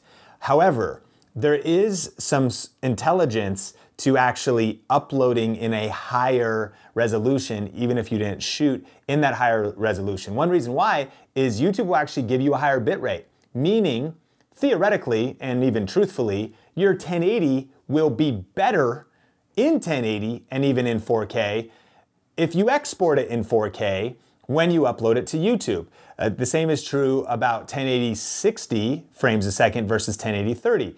YouTube gives more of a bit rate to the file when it's larger. Bottom line, that it's kind of a hack. It's also kind of a hack to trick YouTube into the fact that the video is 4K. They're not gonna know the difference. It is 4K. It's just 1080p up processed to 4K. And so besides the nitrate question, I think that it's a smart move regardless for those that are still tracking with me. Next, can it be done in Final Cut Pro? I don't know. I'm not a Final Cut Pro user, so I'd probably Google that and see if it's possible. It's certainly possible in Premiere, but here's another alternative. Edit the video in 4K. All you'd have to do is, scale the files up. In Premiere, it's pretty easy to say scale to fit the frame, or you could just stretch them and then copy paste that effect across all the different clips to just actually edit the file in 4K. The reason for doing this, again, it's not ultimately gonna make it look crispier, but then if you put titles on it, those are gonna be 4K titles. If you maybe pull images in, the images, they're all gonna be stretched to 4K. So that final export will be in 4K. Then you throw it on YouTube, it's gonna be in 4K. But a lot of people are gonna probably watch it in like 480, 720, or 1080, and it'll look better overall. We just got super geeky. So if you're still with me, smash the like button. If you're this far in the video, tell me in the comments that you're this far in the mega video. And let's take a commercial break right now so you can check out Grow with Video Live, our annual event that we have here in Vegas. Because guess what? Live in Vegas with me is going to be the whole Think Media team. We'll have Kyle and Omar and Tony and Nolan. And we use different software. Some people are editing on Final Cut and they know these tips, and some people are editing on Premiere. So if you want to network with other purpose-driven creators and entrepreneurs, and you want to kind of, take your video game to the next level, not just technically, but strategically, and what's working to get views on YouTube, on LinkedIn video, on Instagram, all those things, check out growwithvideolive.com. Roll the ad break, and I'll be back for some more questions in a second. Tickets are on sale now for Grow with Video Live 2020. Get all the details and claim your ticket before it sells out at growwithvideolive.com. Jenny asks, are the YouTube export options in Adobe any good? Jenny, I'd say yeah, they are a shortcut to just getting the best export settings for YouTube. Adobe's probably looked into that. And what Jenny's referring to here is that Adobe tries to make it easy for you by on the drop-down window saying, select 720p for YouTube, 1080p for YouTube, 4K for YouTube. And so if you want to just keep it simple, you could select those. However, in the video I just showed, all the settings that I did, if you want to follow those step by step in Premiere, then those are really good as well. They're based on some of my other research and just kind of coming up with the ideal export settings based off of YouTube's recommended settings. So I'd say this, Jenny, in either case, your videos should look great. So Splish Splash asks, do you back up all of your exports even after uploading? Even so, how many hard drives do you have? Yes, those original exports of all the videos are somewhere.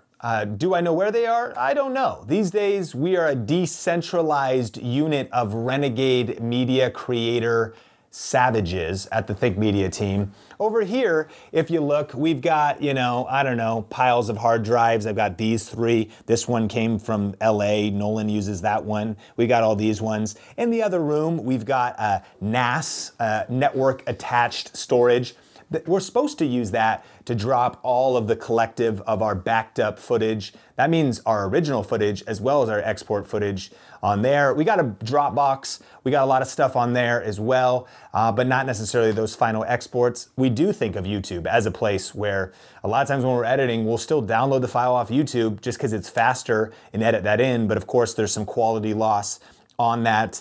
And so I think that where we are at Think Media, I started this channel 10 years ago shooting videos in my bedroom, and now fast forward a decade and it's grown into like this crazy company with like a bigger team that's kind of decentralized. And so how many hard drives do you have? A lot. How many hard drives do you need? As few as possible. I think what I would recommend is probably have some kind of a working drive. If we edit on a laptop, we really love the Samsung SDs that are light, they're fast, and you can just plug them right into USB-C or the new Thunderbolt PC. They're really fast as well. And that's a drive that you can really edit off of fast, especially if you're doing 4K. But then maybe you want a drive. I just sent a 6 terabyte older kind of Western Digital basic drive to LA with Nolan, just as a backup drive, just as a place to like have redundancy. And then eventually you want even more redundancy, meaning if it's only in one place, it's in no place. If you got 1, you got 0. If you got 2, you got 1. What? And it's in terms of the locations. Why? Because if you have a hard drive fail, what would happen to that footage? And so think about redundancy, think about backups, think about, do you even need it in the future? That's a lot, and we actually will put in the resource guide some of our recommended videos about network attached storage and hard drives with more tips. Domingo asks, how do you get the right tags, names, and description? Well, Domingo, that is a great question. We'll link in the resource guide some of the best videos we recommend here at Think Media. Check those out. But again, the best resource we have on that is my free 1-hour YouTube web class at thinkmasterclass.com. This video, of course, is about the production side, the filming side, the gear side. That free masterclass at thinkmasterclass.com is a 1-hour training all about what you're talking about. How do you title your videos, optimize your videos so they get more views? So if you haven't seen that yet, definitely check it out. Jazzmania asks, which video resolution do you personally recommend exporting in, 1080p or 4K? Is there a substantial difference in either? So we've already touched on that a little in Q&A, but a few additional thoughts.